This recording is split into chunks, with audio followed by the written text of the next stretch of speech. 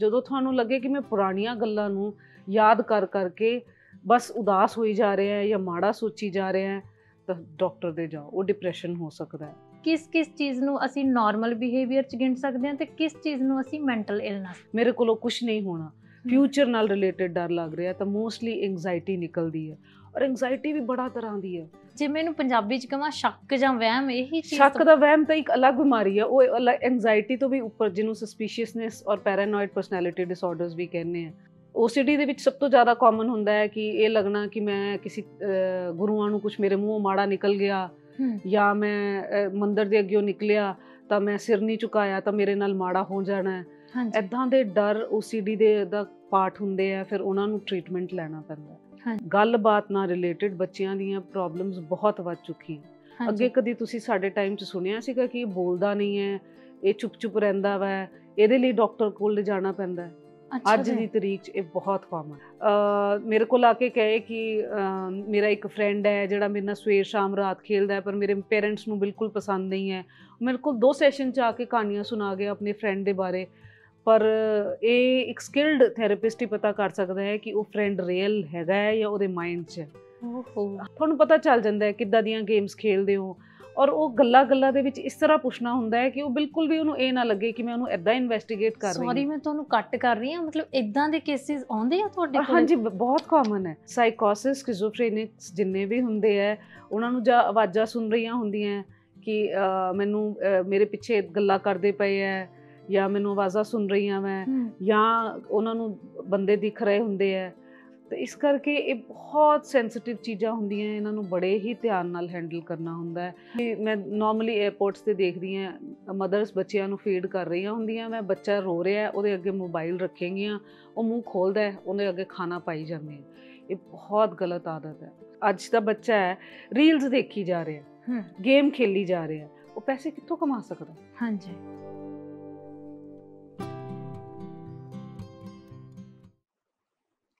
ਸਤਿ ਸ਼੍ਰੀ ਅਕਾਲ, ਮੈਂ ਰੁਪਿੰਦਰ ਕੌਰ ਸੰਧੂ। ਅੱਜ ਦੀ ਮੁਲਾਕਾਤ ਅਸੀਂ ਕਰ ਰਹੇ ਹਾਂ ਡਾਕਟਰ ਸ਼ਵੇਤਾ ਭਾਰਦਵਾਜ ਹੁਣਾਂ ਨਾਲ, ਜਿਹੜੇ ਕਿ ਸਾਈਕੋਲੋਜਿਸਟ ਨੇ, ਤੇ ਅਸੀਂ ਜਲੰਧਰ ਸ਼ਹਿਰ ਅੱਜ ਉਹਨਾਂ ਦੇ ਘਰ ਪਹੁੰਚੇ ਹਾਂ। ਪਿਛਲੇ 10 ਸਾਲ ਤੋਂ ਉਹ ਇਸ ਪ੍ਰੋਫੈਸ਼ਨ 'ਚ ਪ੍ਰੈਕਟਿਸ ਕਰ ਰਹੇ ਨੇ।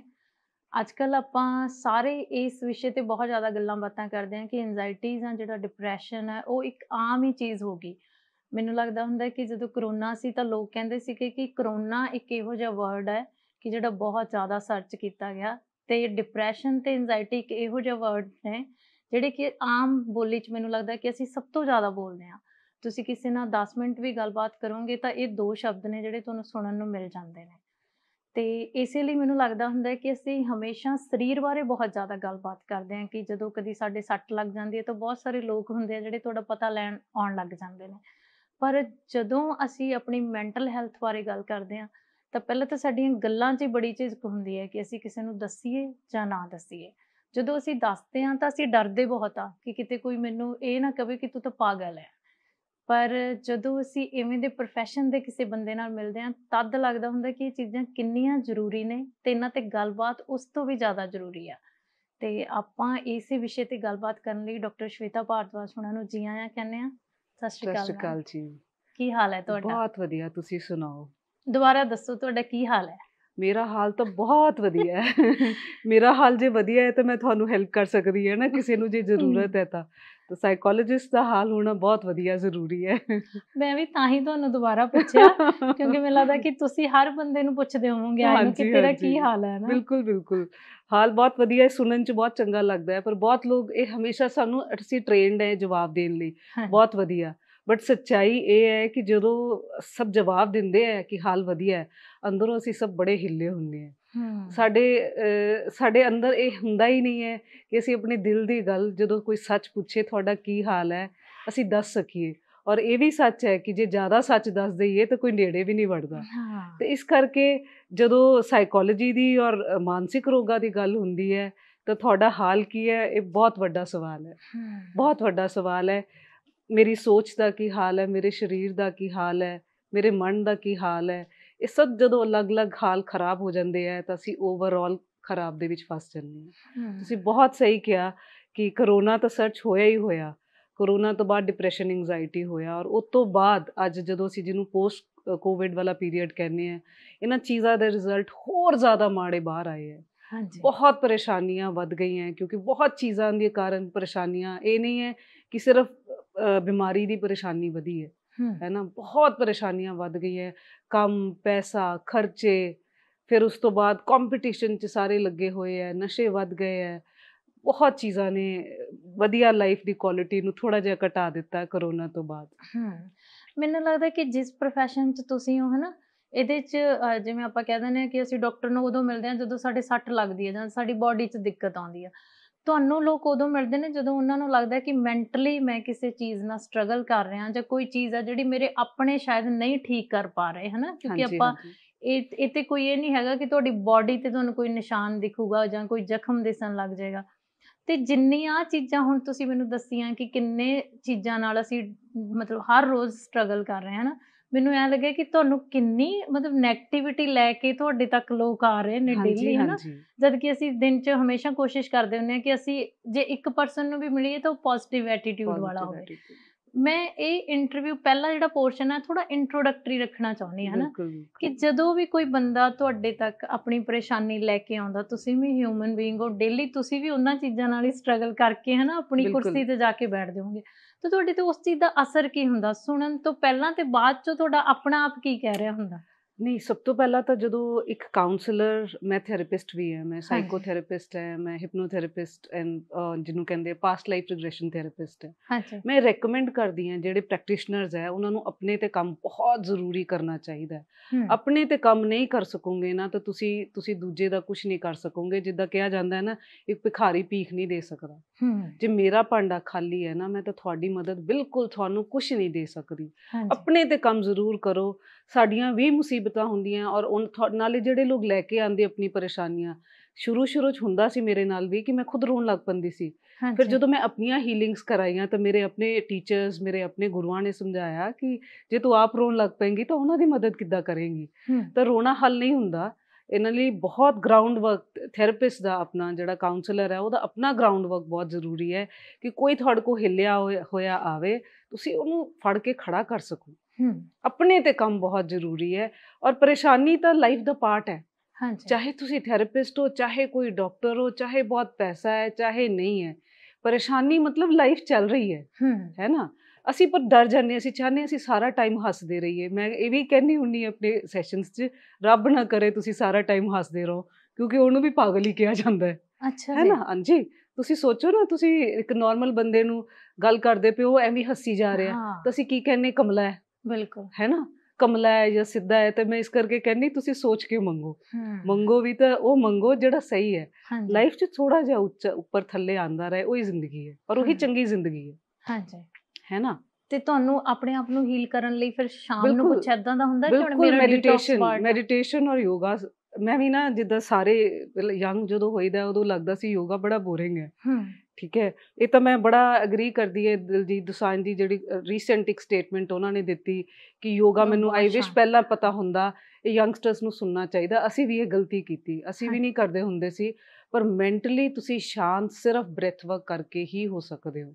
ਕਿਉਂਕਿ ਮਾਨਸਿਕ ਰੋਗ ਕੀ ਹੈ, ਮੈਨੂੰ ਅੰਦਰ ਡਰ ਲੱਗਦਾ ਪਿਆ, ਠੀਕ ਹੈ, ਉਹ ਡਰ ਲੱਗਦਾ ਪਿਆ, ਉਹਦਾ ਸਰੀਰ ਤੇ ਅਸਰ ਆਇਆ। ਸਰੀਰ ਤੇ ਉਹ ਡਰ ਕਿੱਦਾਂ ਦਿਖਦਾ, ਥੋੜੀ ਧੜਕਨ ਵਧੇਗੀ, ਠੀਕ ਹੈ, ਧੜਕਨ ਵਧੇਗੀ, ਤੁਸੀਂ ਪਰੇਸ਼ਾਨ ਰਹੋਗੇ, ਹੱਥ ਕੰਬੋਗੇ।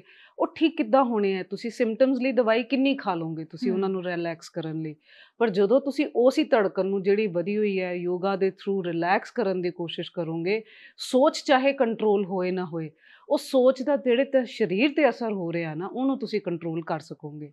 ਇਸ ਲਈ ਯੋਗਾ ਅਗਰ ਸਾਰਾ ਨਹੀਂ ਕਰਨਾ ਤਾਂ ਬ੍ਰੈਥ ਵਰਕ ਤਾਂ ਜ਼ਰੂਰ ਕਰੋ। ਜੇ ਤੁਹਾਡਾ ਮਨ ਉਦਾਸ ਰਹਿੰਦਾ ਹੈ, ਕਦੀ ਕਦੀ ਤੁਹਾਡਾ ਦਿਲ ਨਹੀਂ ਲੱਗਦਾ, ਹਰ ਚੀਜ਼ 'ਚ ਤੁਹਾਨੂੰ ਚੰਗਾ ਨਹੀਂ ਲੱਗਦਾ, ਕੋਈ ਕੁਛ ਕਹਿੰਦਾ ਹੈ ਛੇਤੀ ਤੁਸੀਂ ਬੁਰਾ ਮੰਨ ਲੈਂਦੇ ਹੋ ਜਾਂ ਆਪਣੇ ਆਪ 'ਚ ਗਲਤੀਆਂ ਖਾਮੀਆਂ ਬਹੁਤ ਦਿਖਦੀਆਂ, ਕੁਛ ਨਹੀਂ, ਅੰਦਰ ਜਾਓ ਤਾਂ ਆਪਣੇ ਸਾਹ 'ਤੇ ਕੰਮ ਕਰੋ।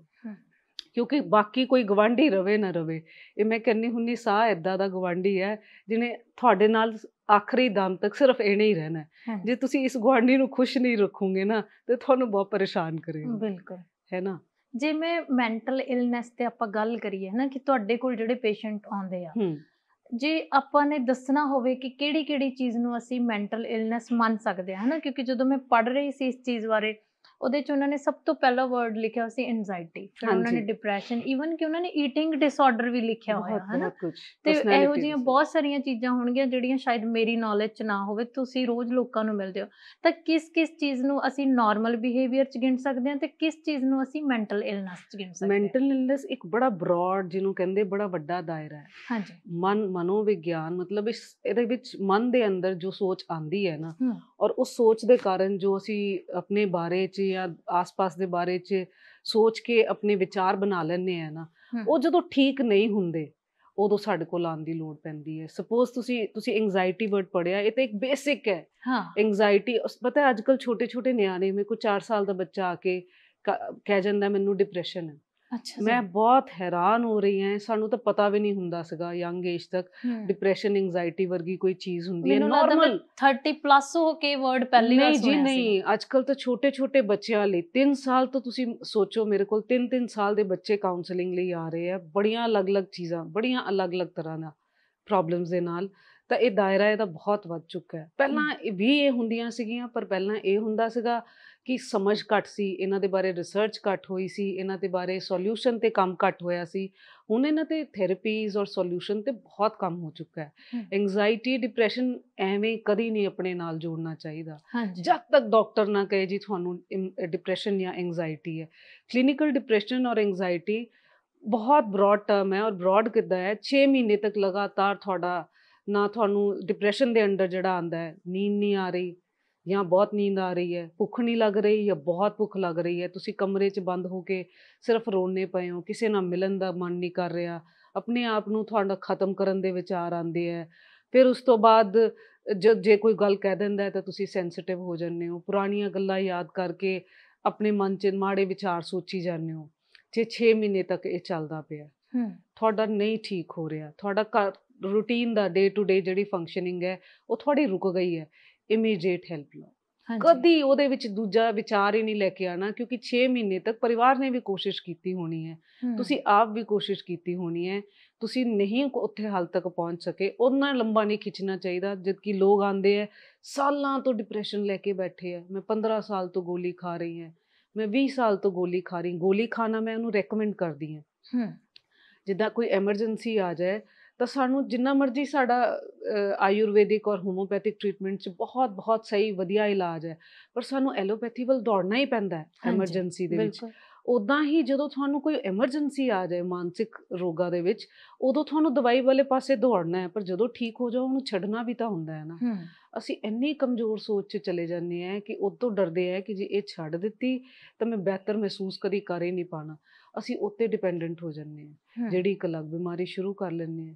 ਐਂਜ਼ਾਈਟੀ ਦੇ ਵਿੱਚ ਜਦੋਂ ਹੁੰਦਾ ਹੈ, ਹਰ ਛੋਟੀ ਚੀਜ਼ 'ਤੇ ਡਰ ਲੱਗਣ ਲੱਗ ਪੈਂਦਾ। ਮੈਂ ਸਿੰਪਲ ਜੇ ਲਫ਼ਜ਼ਾਂ 'ਚ ਦੱਸਾਂ, ਜੇ ਆਮ ਬੰਦੇ ਨੇ ਸਮਝਣਾ ਹੋਵੇ ਕਿ ਮੈਨੂੰ ਡਿਪਰੈਸ਼ਨ ਐਂਜ਼ਾਈਟੀ ਹੈ ਜਾਂ ਨਹੀਂ ਹੈ, ਇਹ ਹਮੇਸ਼ਾ ਡਾਕਟਰ ਦੇ ਕੋਲ ਜਾ ਕੇ ਕਨਫਰਮ ਕਰਾਓ।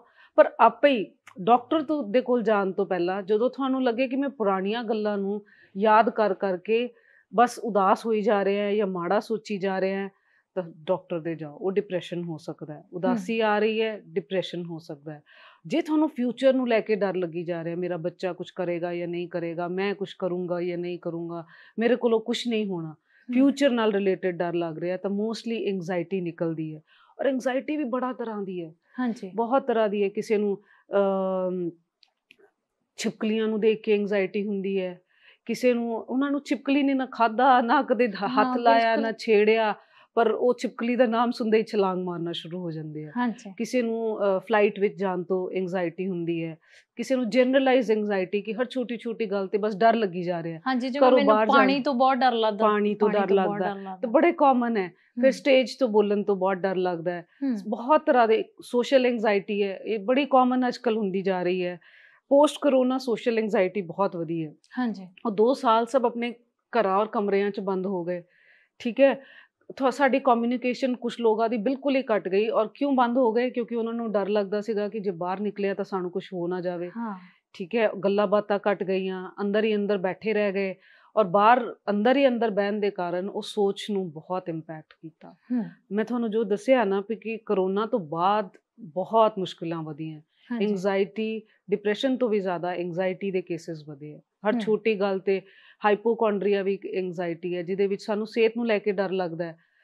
ਮੈਨੂੰ ਕੈਂਸਰ ਨਾ ਹੋ ਜਾਏ, ਮੈਨੂੰ ਹਾਰਟ ਡਿਜ਼ੀਜ਼ ਨਾ ਹੋ ਜਾਏ, ਕੁਛ ਨਹੀਂ ਨਿਕਲਦਾ। ਔਰ ਉਹ ਰੋਜ਼ ਬੀਪੀ ਚੈੱਕ ਕਰਾਉਣ ਜਾਂਦੇ ਆ, ਔਰ ਹੱਦ ਕਈਆਂ ਦੀ ਇਹ ਤੋਂ ਵੀ ਜ਼ਿਆਦਾ ਹੋ ਜਾਂਦੀ ਹੈ, ਦਿਨ 'ਚ 10 ਵਾਰੀ ਬੀਪੀ ਚੈੱਕ ਕਰਦੇ ਆ। ਹਰ ਚੌਥੇ ਦਿਨ ਉਹਨਾਂ ਨੇ ਈਕੋ ਕਰਾਉਣੀ ਹੁੰਦੀ ਹੈ, ਕੈਂਸਰ ਦੇ ਟੈਸਟ ਕਰਾਉਂਦੇ ਆ।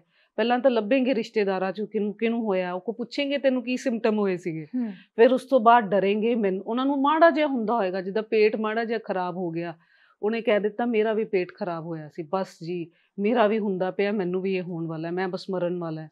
ਜੇ ਮੈਨੂੰ ਪੰਜਾਬੀ 'ਚ ਕਹਾਂ ਸ਼ੱਕ ਜਾਂ ਵਹਿਮ, ਇਹੀ ਚੀਜ਼। ਸ਼ੱਕ ਦਾ ਵਹਿਮ ਤਾਂ ਇੱਕ ਅਲੱਗ ਬਿਮਾਰੀ ਹੈ, ਉਹ ਐਂਗਜ਼ਾਇਟੀ ਤੋਂ ਵੀ ਉੱਪਰ, ਜਿਹਨੂੰ ਸਸਪੀਸ਼ੀਅਸਨੈਸ ਔਰ ਪੈਰਾਨੋਇਡ ਪਰਸਨੈਲਿਟੀ ਡਿਸਆਰਡਰਸ ਵੀ ਕਹਿੰਦੇ ਆ। ਹਾਂਜੀ, ਪਰਸਨੈਲਿਟੀ ਡਿਸਆਰਡਰਸ ਵੀ ਹੁੰਦੇ ਆ, ਐਂਗਜ਼ਾਇਟੀ ਵੀ ਹੁੰਦੀ ਹੈ, ਜਿਹਦੇ ਵਿੱਚ ਸ਼ੱਕ ਔਰ ਵਹਿਮ ਹੋਣ ਲੱਗ ਪੈਂਦਾ ਹੈ। ਔਰ ਉਹਦਾ ਹੀ ਇੱਕ ਹਿੱਸਾ ਹੈ OCD। OCD ਬਹੁਤ ਕਾਮਨ ਹੈ। ਮਤਲਬ ਇਹਨਾਂ ਸਾਰੇ ਜਿੰਨੀਆਂ ਗੱਲਾਂ ਕਰ ਰਹੀਆਂ, ਇਹਨਾਂ ਸਾਰਿਆਂ ਤੇ ਅਸੀਂ ਬਹੁਤ ਡਿਟੇਲ 'ਚ ਗੱਲ ਕਰ ਸਕਦੇ ਹਾਂ। ਉਹਨਾਂ ਨੂੰ ਜਿੱਦਾਂ OCD ਵਾਲਿਆਂ ਨੂੰ, ਕਈਆਂ ਨੂੰ ਸਫਾਈ ਦਾ ਵਹਿਮ ਹੋ ਜਾਂਦਾ ਹੈ ਕਿ ਜੇ ਗੰਦ ਪਿਆ ਹੈ, ਇੱਥੇ ਗੰਦ ਹੋ ਗਿਆ, ਮੇਰੇ ਹੱਥ ਗੰਦੇ ਹੈ, ਮੈਨੂੰ ਕੋਈ ਬਿਮਾਰੀ ਲੱਗ ਜਾਣੀ ਹੈ। ਜਾਂ ਜਿੱਦਾਂ ਸਪੋਜ਼ OCD ਦੇ ਵਿੱਚ ਸਭ ਤੋਂ ਜ਼ਿਆਦਾ ਕਾਮਨ ਹੁੰਦਾ ਹੈ ਕਿ ਇਹ ਲੱਗਣਾ ਕਿ ਮੈਂ ਕਿਸੇ ਗੁਰੂਆਂ ਨੂੰ ਕੁਛ ਮੇਰੇ ਮੂੰਹੋਂ ਮਾੜਾ ਨਿਕਲ ਗਿਆ, ਜਾਂ ਮੈਂ ਮੰਦਿਰ ਦੇ ਅੱਗਿਓਂ ਨਿਕਲਿਆ ਤਾਂ ਮੈਂ ਸਿਰ ਨਹੀਂ ਝੁਕਾਇਆ ਤਾਂ ਮੇਰੇ ਨਾਲ ਮਾੜਾ ਹੋ ਜਾਣਾ ਹੈ। ਏਦਾਂ ਦੇ ਡਰ OCD ਦੇ ਦਾ ਪਾਰਟ ਹੁੰਦੇ ਆ। ਫਿਰ ਉਹਨਾਂ ਨੂੰ ਟ੍ਰੀਟਮੈਂਟ ਲੈਣਾ ਪੈਂਦਾ। ਉਹਦਾ ਕਿਉਰ ਨਹੀਂ ਹੁੰਦਾ, ਉਹਦੇ ਵਿੱਚ ਸਵੇਅਰ ਤੋਂ ਲੈ ਕੇ ਅਸੀਂ ਮਾਈਲਡ ਮੋਡਰੇਟ ਨੂੰ ਲਿਆ ਸਕਦੇ ਆ। ਪਰ ਤੁਸੀਂ ਸੋਚੋ, ਹੱਥ ਧੋਣ ਦੀ ਹੀ ਇੱਕ ਬਿਮਾਰੀ ਹੈ, ਬਾਰ-ਬਾਰ ਗੈਸ ਸਟੋਵ ਚੈੱਕ ਕਰਨ ਜਾਣਾ। ਜਿੱਦਾਂ ਮੇਰੀ ਇੱਕ ਪੇਸ਼ੈਂਟ ਰਹੀ ਸੀਗੀ, ਉਹਨੂੰ ਯੰਗ ਕੈਨੇਡਾ ਦੇ ਵਿੱਚ ਪੜ੍ਹਦੀ ਪਈ ਹੈ, ਪਰ ਉਹਨੂੰ ਲੱਗਦਾ ਸੀਗਾ ਕਿ ਮੇਰੇ ਨਾਲ ਜਿਹੜਾ ਰਹਿੰਦਾ ਹੈ, ਮੇਰੇ ਕੋਲ ਸ਼ਾਇਦ ਉਹਦਾ ਮਰਡਰ ਨਾ ਹੋ ਜਾਏ। ਡਰਦੀ ਰਹਿੰਦੀ ਸੀ, ਔਰ ਦੇਖਣ ਤੋਂ ਲੱਗਦਾ ਸੀਗਾ ਉਹ ਬਹੁਤ ਡਰਪੋਕ ਕੁੜੀ ਹੈ, ਇਹਨੂੰ ਤਾਂ ਕੋਈ ਜਰਾ ਜੇ ਹੱਥ ਲਾਏ ਤਾਂ ਇਹਨੇ ਰੋਣ ਲੱਗ ਪੈਣਾ। ਇਹ ਨਹੀਂ ਪਤਾ ਸੀ ਉਹ ਇਸ ਲਈ ਡਰਦੀ ਪਈ ਹੈ ਕਿ ਉਹਨੂੰ ਡਰ ਇਹ ਲੱਗਦਾ ਪਿਆ ਕਿ ਤੁਸੀਂ ਮੇਰੇ ਨੇੜੇ ਆਉਂਗੇ ਤਾਂ ਮੇਰੇ ਕੋਲੋਂ ਜੇ ਮੈਂ ਚਾਕੂ ਫੜਿਆ ਤਾਂ ਮੈਂ ਚਾਕੂ ਨਾ ਮਾਰ ਦਵਾਂ। ਇਹ ਬਹੁਤ ਕਾਮਨ ਹੈ, ਇਹ ਬਹੁਤ ਲੋਕਾਂ 'ਚ ਹੈ। ਮੈਂ ਚਾਕੂ ਨਾਲ ਸਬਜ਼ੀ ਕੱਟਦੀ ਪਈ ਹਾਂ, ਕਿਤੇ ਮੈਂ ਬੱਚਿਆਂ ਨੂੰ ਨਾ ਆਪਣੇ ਮਾਰ ਦੇਵਾਂ, ਇੱਦਾਂ ਦੀ ਸੋਚ ਬਣਨੀ ਸ਼ੁਰੂ ਹੋ ਜਾਂਦੀ ਹੈ। ਤਾਂ ਉਹਦੇ ਲਈ ਦਵਾਈ ਦੇ ਨਾਲ ਕਾਉਂਸਲਿੰਗ ਕਰਾਉਣੀ ਪੈਂਦੀ ਹੈ। ਹਾਂਜੀ, ਜਿਵੇਂ ਬਹੁਤ ਤਰ੍ਹਾਂ ਦੇ ਲੋਕ ਹੁੰਦੇ ਨੇ, ਹਨਾ। ਜਿਵੇਂ ਇੱਕ ਤੁਸੀਂ ਕਿਹਾ ਕਿ ਦੇਖਣ ਨੂੰ ਬੰਦਾ ਬਿਲਕੁਲ ਡਰਪੋਕ ਲੱਗ ਰਿਹਾ ਤੇ ਅਸਲ 'ਚ ਇਹ ਚੀਜ਼ ਫੀਲ ਕਰੀ ਜਾ ਰਿਹਾ। ਕਿਤੇ ਨਾ ਕਿਤੇ ਹਰ ਚੀਜ਼ ਦੀਆਂ ਰੂਟਸ ਹੁੰਦੀਆਂ ਨੇ। ਆਪਾਂ ਕਹਿੰਦੇ ਹਾਂ ਕਿ ਜੇ ਇਸ ਬੰਦੇ ਦਾ ਸੁਭਾਅ ਏਦਾਂ ਹੋ ਗਿਆ ਤਾਂ ਇਹਦੇ ਨਾਲ ਪਾਸਟ ਟਾਈਮ 'ਚ ਕੁਛ ਇਹੋ ਜਿਹਾ ਹੋਇਆ ਹੋਊਗਾ। ਮੰਨ ਲਓ ਕਿ ਛੋਟੇ ਬੱਚੇ ਨੇ, ਉਹਨਾਂ ਨਾਲ ਜ਼ਿੰਦਗੀ 'ਚ ਕੋਈ ਹਾਦਸਾ ਵਾਪਰਦਾ। ਬਹੁਤ ਸਾਰੇ ਬੱਚੇ ਡੋਮੈਸਟਿਕ ਵਾਇਲੈਂਸ ਘਰ 'ਚ ਹੋ ਰਹੀ ਹੁੰਦੀ ਆ, ਉਹਦੇ ਤੋਂ ਮਹਿਸੂਸ ਕਰਦੇ ਆ ਕਿ ਵੱਡੇ ਜਾ ਕੇ ਜਾਂ ਉਹ ਇੰਟਰੋਵਰਟ ਹੋ ਜਾਣਗੇ, ਜਿੰਨੀ ਕੁ ਸਾਨੂੰ ਨੌਲੇਜ ਹੁੰਦੀ ਹੈ ਘਰਾਂ 'ਚ ਨਾ, ਜਾਂ ਉਹ ਬਹੁਤ ਐਗਰੈਸ਼ਨ ਵਾਲੇ ਹੁੰਦੇ ਆ। ਜੇ ਮੰਨ ਲਓ ਕਿ ਛੋਟੇ ਬੱਚੇ ਨਾਲ ਕੋਈ ਫਿਜ਼ੀਕਲ ਅਬਿਊਜ਼ ਹੋ ਰਿਹਾ, ਜਾਂ ਬੱਚੇ ਨਾਲ ਡੋਮੈਸਟਿਕ ਵਾਇਲੈਂਸ ਦਾ ਕੋਈ ਕੇਸ ਹੈ ਕਿ ਉਹ ਪੇਰੈਂਟਸ ਨੂੰ ਉਹਦੇ 'ਚ ਦੇਖ ਰਿਹਾ, ਤਾਂ ਉਹਨਾਂ ਬੱਚਿਆਂ 'ਤੇ ਕੀ ਅਸਰ ਪੈਂਦਾ ਹੈ? ਕਿ ਕਦੋਂ ਮਤਲਬ ਤੁਹਾਨੂੰ ਲੱਗਦਾ ਹੈ ਕਿ ਉਹਨਾਂ ਨੂੰ ਤੁਹਾਡੇ ਤੱਕ ਆਉਣਾ ਚਾਹੀਦਾ ਪਰ ਉਹ ਆਉਂਦੇ ਨਹੀਂ, ਤੇ ਉਸ ਤੋਂ ਬਾਅਦ ਕਿਵੇਂ ਉਹਨਾਂ ਦੀ ਪਰਸਨੈਲਿਟੀ 'ਚ ਕੀ ਚੇਂਜ ਆ ਸਕਦਾ? ਨਹੀਂ, ਅੱਜ ਕੱਲ੍ਹ ਇਹ ਫਰਕ ਪੈ ਗਿਆ ਹੈ ਕਿ ਮਾਂ-ਬਾਪ ਜੇ ਡੋਮੈਸਟਿਕ ਵਾਇਲੈਂਸ ਘਰ ਦੇ ਵਿੱਚ ਹੁੰਦੀ ਪਈ ਹੈ ਨਾ, ਉਹ ਅੰਦਰੋਂ ਚਾਹ ਰਹੇ ਹੁੰਦੇ ਕਿ ਸਾਡੇ ਬੱਚੇ 'ਤੇ ਅਸਰ ਨਾ ਹੋਏ। ਉਹ ਆਪਣੇ ਬੱਚੇ ਨੂੰ ਲੈ ਕੇ ਆਉਂਦੇ ਆ ਕਾਉਂਸਲਿੰਗਸ ਲਈ, ਪਰ ਜੇ ਸੱਚ ਮੰਨੋ ਤਾਂ ਹੁੰਦਾ ਕੀ ਹੈ, ਪੇਰੈਂਟਸ ਨੂੰ ਕਾਉਂਸਲਿੰਗ ਦੀ ਲੋੜ ਹੁੰਦੀ ਹੈ। ਜੇ ਮਾਂ-ਬਾਪ ਬਦਲ ਜਾਣ ਨਾ ਤਾਂ ਬੱਚੇ ਦੀ ਜ਼ਿੰਦਗੀ ਬਦਲ ਸਕਦੀ ਹੈ। ਮੈਂ ਯੂਨੀਵਰਸਿਟੀ 'ਚ 8 ਸਾਲ ਤੋਂ ਮੈਂ ਕੰਮ ਕਰਦੀ ਪਈ ਹਾਂ। ਮੈਂ ਬਹੁਤ ਕਲੋਜ਼ਲੀ ਯੰਗ ਜਨਰੇਸ਼ਨ ਨਾਲ, ਛੋਟੇ ਬੱਚਿਆਂ ਦੇ ਨਾਲ ਮੈਂ ਕੰਮ ਕੀਤਾ ਹੈ। ਮੈਂ ਤੁਹਾਨੂੰ ਦੱਸ ਨਹੀਂ ਸਕਦੀ, ਉਹ ਬੱਚਾ ਜਿਹਦੇ ਘਰ 'ਚ ਲੜਾਈ ਹੋ ਰਹੀ ਹੈ, note just physical domestic violence, sexual abuse. ਇੱਕ ਫਾਦਰ ਹੈ ਜਿਹੜਾ ਐਲਕੋਹਲਿਕ ਹੈ, ਉਹਨਾਂ ਬੱਚਿਆਂ ਦੀ ਸੋਚ 'ਤੇ ਉਹਨਾਂ ਦਾ ਕੀ ਅਸਰ ਹੁੰਦਾ ਹੈ? ਜਾਂ ਤਾਂ ਉਹਨਾਂ ਦੇ ਰਿਸ਼ਤੇ ਅੱਗੇ ਬਣ ਨਹੀਂ ਪਾਉਂਦੇ, ਜਾਂ ਉਹ ਹਮੇਸ਼ਾ ਡਰੇ ਰਹਿੰਦੇ ਆ, ਜਾਂ ਆਪਣੇ 'ਤੇ ਡਾਊਟ ਕਰਨ ਲੱਗ ਪੈਂਦੇ ਆ। ਮਾਂ-ਬਾਪ ਦੀਆਂ ਉਮੀਦਾਂ ਹੁੰਦੀਆਂ ਬੱਚੇ ਵੱਡੇ ਹੋ ਕੇ ਕੁਛ ਚੰਗਾ ਕਰਨ। ਸਾਰੇ ਮਾਂ-ਬਾਪ ਉਮੀਦ ਰੱਖਦੇ ਬੱਚੇ ਕੁਛ ਚੰਗਾ ਕਰਨ, ਪਰ ਉਹ ਕਿਉਂ ਨਹੀਂ ਕਰ ਪਾਉਂਦੇ? ਅਸੀਂ ਮਾਂ-ਬਾਪ ਕਈ ਵਾਰੀ ਗਲਤੀ 'ਚ ਕਹਿ ਤਾਂ ਦਿੰਦੇ ਆ ਇਹ ਨਿਕੰਮਾ ਹੈ, ਇਹ ਨਲਾਇਕ ਹੈ, ਪਰ ਉਹ ਨਿਕੰਮਾ ਨਲਾਇਕ ਰੱਬ ਨੇ ਨਹੀਂ ਬਣਾ ਕੇ ਭੇਜਿਆ। ਸਾਡੇ ਕੋਲੋਂ ਕਈ ਵਾਰੀ ਉਹਨੂੰ ਸਮਝਣ 'ਚ ਗਲਤੀ ਹੋ ਜਾਂਦੀ ਹੈ, ਜਾਂ ਉਹਨੂੰ ਜੋ ਬਣਨ ਦੀ ਜ਼ਰੂਰਤ ਹੈ ਉਹਦੇ ਲਈ ਉਹ ਮਾਹੌਲ ਚਾਹੀਦਾ ਹੁੰਦਾ, ਅਸੀਂ ਮਾਹੌਲ ਨਹੀਂ ਦੇ ਪਾਉਂਦੇ। ਔਰ ਉਹ ਬੱਚਾ ਮਾਨਸਿਕ ਤੌਰ 'ਤੇ ਅੰਦਰੋਂ ਓਨਾ ਮਜ਼ਬੂਤ ਨਹੀਂ ਰਹਿ ਜਾਂਦਾ ਜਿੰਨਾ ਨੋਰਮਲ ਹੋ ਸਕਦਾ ਸੀਗਾ। ਮਾਂ-ਬਾਪ ਨੂੰ ਨਹੀਂ ਪਤਾ ਚੱਲਦਾ, ਉਹਨਾਂ ਦੀਆਂ ਆਪਣੀਆਂ ਬਹੁਤ ਜ਼ਿੰਮੇਵਾਰੀਆਂ ਹੁੰਦੀਆਂ, ਔਰ ਉਹ ਕਈ ਵਾਰੀ ਜ਼ਿੰਮੇਵਾਰੀਆਂ ਦੇ ਵਿੱਚ ਹੀ ਇੰਨਾ ਬਿਜ਼ੀ ਹੋ ਜਾਂਦੇ ਹੈ ਕਿ ਬੱਚੇ 'ਤੇ ਇਹਨਾਂ ਚੀਜ਼ਾਂ ਦਾ ਕੀ ਅਸਰ ਹੋਇਆ ਹੁੰਦਾ ਹੈ ਉਹਨਾਂ ਨੂੰ ਉਦੋਂ ਪਤਾ ਚੱਲਦਾ ਹੈ ਜਦੋਂ ਬਹੁਤ ਦੇਰ ਹੋ ਚੁੱਕੀ ਹੁੰਦੀ ਹੈ। ਤੁਸੀਂ ਮੰਨੋਗੇ, ਅੱਜ ਦੀ ਡੇਟ ਦੇ ਵਿੱਚ ਕਮਿਊਨੀਕੇਸ਼ਨ ਨਾਲ ਰਿਲੇਟਡ, ਗੱਲਬਾਤ ਨਾਲ ਰਿਲੇਟਡ ਬੱਚਿਆਂ ਦੀਆਂ ਪ੍ਰੋਬਲਮਸ ਬਹੁਤ ਵੱਧ ਚੁੱਕੀਆਂ। ਅੱਗੇ ਕਦੀ ਤੁਸੀਂ ਸਾਡੇ ਟਾਈਮ 'ਚ ਸੁਣਿਆ ਸੀਗਾ ਕਿ ਇਹ ਬੋਲਦਾ ਨਹੀਂ ਹੈ, ਇਹ ਚੁੱਪ ਰਹਿੰਦਾ ਵਾ, ਇਹਦੇ ਲਈ ਡਾਕਟਰ ਕੋਲ ਲਿਜਾਣਾ ਪੈਂਦਾ ਹੈ? ਅੱਛਾ ਅੱਜ ਜੀ। ਦੀ ਤਰੀਕ 'ਚ ਇਹ ਬਹੁਤ ਕਾਮਨ ਹੈ। ਮੈਂ ਇਹ ਚੀਜ਼ ਤੁਹਾਨੂੰ ਪੁੱਛਣੀ ਲੱਗੀ ਸੀ ਕਿ ਜਿਵੇਂ ਵਰਕਿੰਗ ਪੇਰੈਂਟਸ ਹੋਣ ਦਾ ਹਨਾ, ਹਾਂਜੀ, ਕਿਉਂਕਿ ਨਿਆਣੇ ਜਦੋਂ ਮਾਂ-ਪਿਓ ਦੀ ਦਿਨ ਦੇ 12 ਘੰਟੇ ਅਸੀਂ ਜਾਗਦੇ ਹਾਂ ਹਨਾ, ਹਾਂਜੀ। ਉਹਦੇ ਚੋਂ 8 ਘੰਟੇ ਪੇਰੈਂਟਸ ਨੇ ਬੱਚੇ ਦੀ ਲਾਈਫ 'ਚੋਂ ਐਬਸੈਂਟ ਨੇ, ਕਿਉਂਕਿ ਉਹ ਵੀ ਆਪਣੇ ਕੰਮ ਜਾ ਰਿਹਾ, ਉਹ ਵੀ। ਜਦੋਂ ਤੁਸੀਂ ਆਪਣੇ ਘਰਾਂ ਨੂੰ ਆਉਂਦੇ ਹੋ, ਉਹਦੇ 'ਚ ਤੁਸੀਂ ਵੀ ਹੋ, ਮੈਂ ਵੀ ਹੋ, ਮਤਲਬ ਹਰ ਉਹ ਬੰਦਾ ਜਿਹੜਾ ਬਾਹਰ ਜਾ ਕੇ ਕੰਮ ਕਰਦਾ, ਤਾਂ ਉਹਨੂੰ ਹੁੰਦਾ ਕਿ ਘਰੇ ਜਾ ਕੇ ਮੈਂ ਛੇਤੀ ਪਹਿਲਾਂ ਆਪਣੇ ਘਰ ਦੇ ਕੰਮ ਸਮੇਟਾਂ, ਫਿਰ ਮੈਂ ਜਦੋਂ ਵਿਹਲਾ ਹੋਊਂਗਾ, ਤੁਸੀਂ ਥੋੜਾ ਟਾਈਮ ਫੋਨ ਨੂੰ ਵੀ ਦੇਣਾ, ਤੇ ਉਹਦੇ 'ਚੋਂ ਅੱਧਾ ਘੰਟਾ ਜਾਂ ਘੰਟਾ ਤੁਹਾਡੇ ਕੋਲ ਆਪਣੇ ਬੱਚਿਆਂ ਲਈ ਹੁੰਦਾ। ਉਹਦੇ 'ਚ ਤੁਸੀਂ ਕੀ ਕਰ ਰਹੇ ਹੋ ਨਾ, ਤੂੰ ਪੜ੍ਹਿਆ, ਤੂੰ ਚੰਗੀ ਤਰ੍ਹਾਂ ਖਾਧਾ, ਮਤਲਬ ਕੁਐਸਚਨਿੰਗ ਹੋ ਰਹੀ ਹੁੰਦੀ ਹੈ, ਇਸ ਤੋਂ ਇਲਾਵਾ ਕੋਈ ਗੱਲ ਨਹੀਂ, ਕਿਉਂਕਿ ਹੈ ਨਾ? ਅਸੀਂ ਸੋਚਦੇ ਹਾਂ ਕਿ ਉਹਨਾਂ ਨੂੰ ਰੋਟੀ ਪਾਣੀ ਦੇ ਦੇਣਾ, ਉਹਨਾਂ ਨੂੰ ਹੂੰ, ਕੱਪੜਾ ਦੇ ਦੇਣਾ, ਚੰਗਾ ਘਰ ਦੇ ਦੇਣਾ, ਜੋ ਜਿਹਦੇ 'ਚ ਨਾਰਮਲ ਮਾਂ-ਬਾਪ ਲੱਗੇ ਰਹਿੰਦੇ ਹੈ, ਹਾਂਜੀ। ਇਹੀ ਪਰਵਰਿਸ਼ ਹੈ, ਜਦਕਿ ਇਹ ਪਰਵਰਿਸ਼ ਨਹੀਂ ਹੈ। ਉਹਨਾਂ ਨੂੰ ਤੁਹਾਡੇ ਸਾਥ ਦੀ, ਤੁਹਾਡੀਆਂ ਨਾਲ ਗੱਲਬਾਤ ਕਰਨ ਦੀ, ਆਪਣੀਆਂ ਦਿਲ ਦੀਆਂ ਗੱਲਾਂ ਤੁਹਾਡੇ ਨਾਲ ਖੋਲ੍ਹਣ ਦੀ ਬਹੁਤ ਜ਼ਰੂਰਤ ਹੁੰਦੀ ਹੈ। ਹਾਂਜੀ। ਮਾਂ-ਬਾਪ ਕਹਿੰਦੇ ਅਸੀਂ ਬਿਜ਼ੀ ਰਹਿੰਦੇ ਹਾਂ, ਅਸੀਂ ਇਹਨਾਂ ਲਈ ਤਾਂ ਕਮਾ ਰਹੇ ਹਾਂ, ਪਰ ਜੇ ਇਹਨਾਂ ਲਈ ਕਮਾ ਰਹੇ ਹੋ, ਜਿਸ ਚੀਜ਼ ਲਈ ਕਮਾ ਰਹੇ ਹੋ, ਉਹਨੂੰ ਉਹਦਾ ਫਲ ਨਹੀਂ ਮਿਲਦਾ ਪਿਆ, ਤਾਂ ਤੁਹਾਡੀ ਕਮਾਈ ਦਾ ਕੋਈ ਫਾਇਦਾ ਨਹੀਂ। ਕੰਮ ਕਰਨਾ ਗਲਤ ਨਹੀਂ ਹੈ, ਹਾਂਜੀ। ਕੰਮ ਔਰ ਘਰ 'ਚ ਬੈਲੈਂਸ ਕਰਨਾ। ਹੂੰ, ਜਦੋਂ ਅੱਜ ਕੱਲ੍ਹ ਵੈਸੇ ਬਹੁਤ ਇਹ ਚੀਜ਼ 'ਚ ਬਦਲਾਵ ਸੋਚ 'ਚ ਆ ਚੁੱਕਾ ਹੈ। ਜਿੱਦਾਂ ਇੱਕ ਲੇਡੀ ਔਰ ਇੱਕ ਆਦਮੀ ਦੋਨੋਂ ਬੈਲੈਂਸ ਕਰਨ ਲੱਗ ਪਏ ਘਰ ਦੇ ਕੰਮ 'ਚ। ਨਹੀਂ ਤਾਂ ਹੁੰਦਾ ਕੀ ਹੈ ਕਿ ਲੇਡੀਜ਼ ਕੋਲੋਂ ਉਮੀਦ ਕੀਤੀ ਜਾਂਦੀ ਹੈ ਘਰ ਦਾ ਕੰਮ ਵੀ ਕਰੇ, ਪ੍ਰੋਫੈਸ਼ਨਲ ਵੀ ਹੋਵੇ।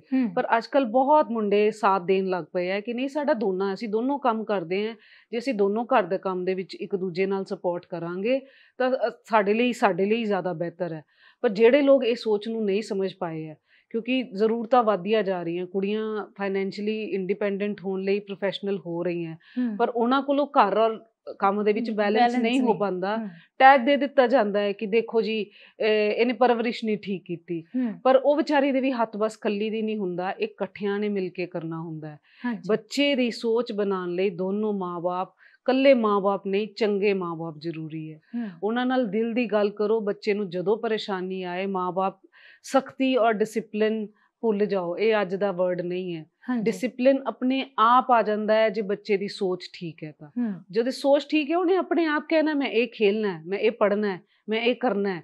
ਜਦੋਂ ਸੋਚ ਨਹੀਂ ਠੀਕ ਹੈ, ਸਪੋਜ਼ ਮਾਂ ਗੁੱਸੇ ਵਿੱਚ ਆਈ, ਆਪ ਵਿਚਾਰੀ ਬੜੀ ਪਰੇਸ਼ਾਨ ਹੈ, ਜਾਂ ਫਾਦਰ ਆਫਿਸ ਚੋਂ ਲੜ ਲੁੜ ਕੇ ਕਿਸੇ ਨਾਲ ਦੁਖੀ ਹੋ ਕੇ ਆਏ, ਘਰ ਆ ਕੇ ਸ਼ਾਂਤ ਖੁਸ਼ ਨਹੀਂ ਹੋ ਜਾਂਦੇ ਹੋ ਤੁਸੀਂ ਉਹ ਗੁੱਸਾ, ਉਹ ਫਰਸਟ੍ਰੇਸ਼ਨ ਘਰ ਕੈਰੀ ਕਰਦੇ ਹੋ।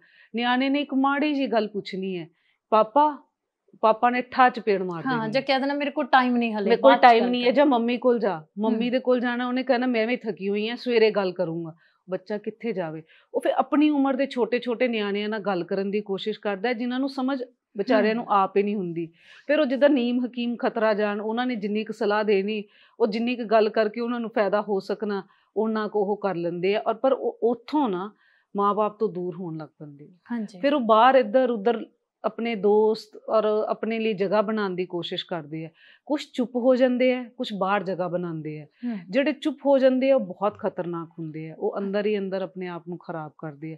ਜਿਹੜੇ ਕਿ ਗੱਲਬਾਤ ਕਰਕੇ ਦੋਸਤ ਬਣਾ ਲੈਂਦੇ, ਉਹ ਫਿਰ ਉਹਨਾਂ ਦਾ ਸਕੋਪ ਹੈ ਕਿ ਉਹ ਕੁਛ ਚੰਗਾ ਕਰ ਜਾਏਂਗੇ। ਜਿਹੜੇ ਚੁੱਪ ਹੋ ਜਾਂਦੇ ਆ ਨਾ, ਉਹਨਾਂ ਦੀ ਮਾਂ-ਬਾਪ ਨੂੰ ਬਹੁਤ ਧਿਆਨ ਦੇਣ ਦੀ ਜ਼ਰੂਰਤ ਹੈ। ਜੇ ਤੁਸੀਂ ਨਹੀਂ ਗੱਲ ਕਰ ਪਾ ਰਹੇ ਤਾਂ ਕਿਸੇ ਦੇ ਕੋਲ ਬੱਚੇ ਨੂੰ ਛੱਡੋ ਜਿੱਥੇ ਦਿਲ ਦੀ ਗੱਲ ਤਾਂ ਕਰ ਸਕੇ, ਕਿਉਂਕਿ ਦਿਲ ਦੀਆਂ ਗੱਲਾਂ ਹਰ ਕਿਸੇ ਦੇ ਅੰਦਰ ਹੁੰਦੀਆਂ।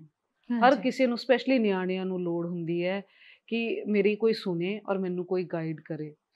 ਉਹਨਾਂ ਨੂੰ ਅਟੈਂਸ਼ਨ ਬਹੁਤ ਜ਼ਰੂਰੀ ਚਾਹੀਦੀ ਹੁੰਦੀ ਹੈ, ਔਰ ਸਾਡਾ ਕੰਮ ਹੈ ਦੇਣਾ। ਜੇ ਏਦਾਂ ਦਾ ਨਿਆਣਾ ਤੁਹਾਡੇ ਕੋਲ ਆਉਂਦਾ, ਉਹਦੇ ਤੁਸੀਂ ਕੀ ਚੇਂਜ ਦੇਖ ਰਹੇ ਹੁੰਦੇ ਹੋ ਵੀ ਇਹ ਨਾਰਮਲ ਬੱਚਿਆਂ ਨਾਲੋਂ ਕਿਵੇਂ ਫਰਕ ਹੈ? ਜਿਵੇਂ ਜਾਂ ਤਾਂ ਦੋ ਹੀ ਕੇਸਿਸ ਹੁੰਦੇ ਆ। ਬੱਚਿਆਂ ਦੇ ਵਿੱਚ ਕਿੱਦਾਂ ਅਸੀਂ ਪਛਾਣਦੇ ਹਾਂ, ਬਹੁਤ ਕਾਮਨ ਹੋ ਚੁੱਕਾ ਹੈ। ਤੁਸੀਂ ਪਤਾ ਨਹੀਂ ਸੁਣਿਆ ਹੋਣਾ ਜਾਂ ਨਹੀਂ, ਵਰਚੁਅਲ ਆਟਿਜ਼ਮ ਇੱਕ ਨਵਾਂ ਵਰਡ ਹੈ ਜਿਹੜਾ ਪੋਸਟ ਕਰੋਨਾ ਬਹੁਤ ਜ਼ਿਆਦਾ ਵਧਿਆ। ਆਟਿਜ਼ਮ ਹੁੰਦਾ ਸੀਗਾ ਜਿਹੜੇ ਬੱਚੇ ਥੋੜੇ ਜਿਹੇ ਸਿੱਧੇ ਜਿਹੜੇ ਹੁੰਦੇ ਆ, ਅਸੀਂ ਉਹਨਾਂ ਨੂੰ ਸਿੱਧੇ ਸਪੈਕਟਰਮ ਤੇ ਹੁੰਦੇ ਆ। ਆਟਿਜ਼ਮ AST ਜਿਹਨੂੰ ਕਹਿੰਦੇ ਆ, ਆਟਿਜ਼ਮ ਸਪੈਕਟਰਮ ਡਿਸਆਰਡਰ। ਇਹ ਇੱਕ ਕੰਡੀਸ਼ਨ ਹੈ, ਇਹ ਬਿਮਾਰੀ ਨਹੀਂ ਹੈ। ਇਹਦੇ ਵਿੱਚ ਬੱਚਿਆਂ ਦੀ ਜਿਹੜੀ ਡਿਵੈਲਪਮੈਂਟਲ ਡਿਲੇਜ਼ ਹੁੰਦੇ ਆ, ਉਹ ਆਮ ਬੱਚਿਆਂ ਨਾਲੋਂ ਪਿੱਛੇ ਰਹਿ ਜਾਂਦੇ ਆ। ਕਰੋਨਾ ਦੇ ਕਾਰਨ ਇਹ ਜਿਹੜੀ ਜਨਰੇਸ਼ਨ ਸੀ, ਟੀਵੀ ਦੇ ਅੱਗੇ ਔਰ ਮੋਬਾਈਲ ਗੇਮਸ ਤੇ ਇੰਨਾ ਚਲੀ ਗਈ ਕਿ ਉਹਨਾਂ ਦੀ ਸਪੀਚ ਹੀ ਨਹੀਂ ਡਿਵੈਲਪ ਹੋਈ, ਜਿਹਦੇ ਕਾਰਨ ਉਹਨਾਂ ਦੇ ਵਿੱਚ ਸਪੈਕਟਰਮ ਦੇ ਸਿੰਪਟਮਸ ਆਏ। ਬੋਲਣਾ ਹੀ ਨਹੀਂ ਬੱਚੇ ਨੇ। ਇੰਨਾ ਕਾਮਨ ਹੋ ਚੁੱਕਾ ਹੈ। 3-3, 4-4 ਸਾਲ ਦੇ ਬੱਚੇ ਜਿਹੜੇ ਉਹੀ ਕਰੋਨਾ ਵਾਲੇ ਫੇਸ ਦੇ ਬੱਚੇ, ਜਿਨ੍ਹਾਂ ਦਾ ਸਾਲ 1.5 ਸਾਲ ਓਵਰ ਸੀਗਾ ਬੋਲਣ ਦਾ ਟਾਈਮ, ਪਰ ਉਹ ਮੋਬਾਈਲ ਤੇ ਹੀ ਲੱਗੇ ਰਹੇ, ਬਾਹਰ ਸਕੂਲ ਜਾਣਾ, ਕੋਈ ਗੱਲਬਾਤ ਰਹੀ ਸੀਗਾ ਨਹੀਂ।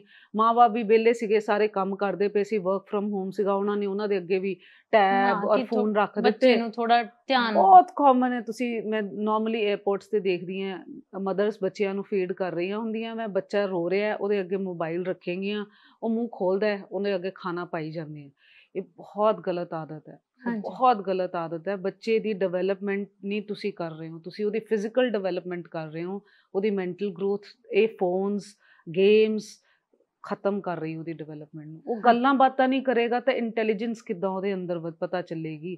ਗੱਲਾਂ ਬਾਤਾਂ ਹੀ ਜਿਹੜਾ ਬੱਚਾ ਕਰ ਸਕਦਾ ਹੈ ਨਾ ਸਕਸੈਸਫੁਲ ਉਹੀ ਹੈ। ਜੇ ਸਕਸੈਸਫੁਲ, ਮੈਂ ਮਾਂ-ਬਾਪ ਨੂੰ ਕਹਿਣਾ ਚਾਹੂੰਗੀ, ਤੁਸੀਂ ਦੇਖਣਾ ਚਾਹੁੰਦੇ ਹੋ ਆਪਣੇ ਬੱਚਿਆਂ ਨੂੰ ਸਕਸੈਸਫੁਲ, ਗੱਲਾਂ ਬਾਤਾਂ ਕਰੋ, ਉਹਨਾਂ ਨੂੰ ਪ੍ਰੋਬਲਮਸ ਫੇਸ ਕਰਨ ਦਿਓ, ਉਹਨਾਂ ਨੂੰ ਓਵਰ ਪ੍ਰੋਟੈਕਟ ਨਹੀਂ ਕਰੋ। ਉਹ ਜਿੰਨੀ ਪ੍ਰੋਬਲਮ ਨੂੰ ਫੇਸ ਕਰਨਗੇ ਨਾ ਓਨੀ ਹੀ ਜਲਦੀ ਉਹ ਮੈਂਟਲੀ ਗਰੋ ਹੋਏਗੇ। ਫਿਜ਼ੀਕਲ ਦੇ ਨਾਲ ਨਾਲ, ਸਰੀਰ ਦੇ ਨਾਲ ਨਾਲ ਅਸੀਂ ਸੋਚ ਨੂੰ ਵੀ ਤਾਂ ਡਿਵੈਲਪ ਕਰਨਾ ਹੈ ਨਾ। ਤਾਂ ਉਹ ਅਸੀਂ ਕਈ ਵਾਰੀ ਜ਼ਿਆਦਾ ਪਿਆਰ ਦੇ ਵਿੱਚ ਜਾਂ ਜ਼ਿਆਦਾ ਅਸੀਂ ਮਾਂ-ਬਾਪ ਬਿਜ਼ੀ ਹੈ, ਅਸੀਂ ਉਹਦੇ ਵਾਲੇ ਪਾਸੇ ਧਿਆਨ ਨਹੀਂ ਦੇ ਪਾਉਂਦੇ। ਹਾਂਜੀ, ਤੁਹਾਡੇ ਕੋਲੇ ਮਤਲਬ ਜਿਵੇਂ ਮਾਨਸਿਕ ਰੋਗਾਂ ਨਾਲ ਜੁੜੇ ਹੋਏ ਜ਼ਿਆਦਾ ਲੇਡੀਜ਼ ਆਉਂਦੀਆਂ ਨੇ, ਇੱਕ ਮੇਲ ਪੇਸ਼ੈਂਟ ਵੀ ਆਉਂਦੇ ਆ ਕਿ ਹਾਂ ਉਹ ਵੀ ਆਪਣੀ ਮੇਲ ਫੀਮੇਲ ਬਹੁਤ ਹੁਣ ਤਾਂ ਕਾਮਨ ਹੋ ਗਿਆ, ਹੁਣ ਹੈਲਪ ਲੈਣ ਲੱਗ ਪਏ ਹੈ। ਚੰਗੀ ਗੱਲ ਹੈ ਕਿ ਹੁਣ ਅੱਜ ਕੱਲ੍ਹ ਲੋਕ ਹੈਲਪ ਲੈਣ ਲੱਗ ਪਏ ਹੈ। ਬੱਚੇ ਵੀ ਬਹੁਤ ਆਉਂਦੇ ਹੈ, ਕਪਲਸ ਦੇ ਵਿੱਚ ਬਹੁਤ ਕਲੈਸ਼ ਹੁੰਦਾ ਹੈ। ਜਦੋਂ ਕਪਲ ਦੇ ਵਿੱਚ ਕਲੈਸ਼ ਹੁੰਦਾ ਫਿਰ ਦੋਨੋਂ ਜਣੇ ਕਾਉਂਸਲਿੰਗ ਲੈਂਦੇ ਹੈ। ਔਰ ਜਿਹੜਾ ਲੌਂਗ ਡਿਸਟੈਂਸ ਰਿਲੇਸ਼ਨਸ਼ਿਪ ਅੱਜ ਕੱਲ੍ਹ ਬਹੁਤ ਕਾਮਨ ਹੈ, ਜੌਬਸ ਦੇ ਕਾਰਨ, ਜਾਂ ਇੱਥੇ ਲੜਕਾ ਹੈ ਲੜਕੀ ਉੱਥੇ ਹੈ, ਫਿਰ ਉਸ ਤੋਂ ਬਾਅਦ ਡਾਊਟਸ ਬਹੁਤ ਹੈ, ਰਿਸ਼ਤਿਆਂ ਦੇ ਵਿੱਚ ਇੱਕ ਦੂਸਰੇ ਤੇ ਛੇਤੀ ਵਿਸ਼ਵਾਸ ਨਹੀਂ ਕਰਨਾ, ਇਹਦੇ ਕਾਰਨ ਆ ਜਾਂਦਾ ਹੈ ਲੜਕੀਆਂ ਨੂੰ। ਕਿਉਂਕਿ ਲੜਕੀਆਂ ਨੂੰ ਇਸ ਕਰਕੇ ਕਿਹਾ ਜਾਂਦਾ ਹੈ ਜ਼ਿਆਦਾ ਹੈਲਪ ਹੈ ਲੈਣੀ ਪੈਂਦੀ ਵਿਆਹ ਤੋਂ ਬਾਅਦ, ਕਿਉਂਕਿ ਦੂਜੇ ਘਰ 'ਚ ਜਾਂਦੀਆਂ। ਲੜਕੇ ਲਈ ਆਪਣਾ ਇੱਕ ਸੇਫ ਮਾਹੌਲ ਹੈ, ਉਹ ਉੱਥੇ ਹੀ ਪਲਿਆ ਵਧਿਆ, ਉਹਨੂੰ ਪਤਾ ਹੈ ਮੇਰੀ ਮਾਂ ਦੀ ਆਦਤ ਕੀ ਹੈ, ਮੇਰੇ ਫਾਦਰ ਦੀ ਆਦਤ ਕੀ ਹੈ ਨਾ।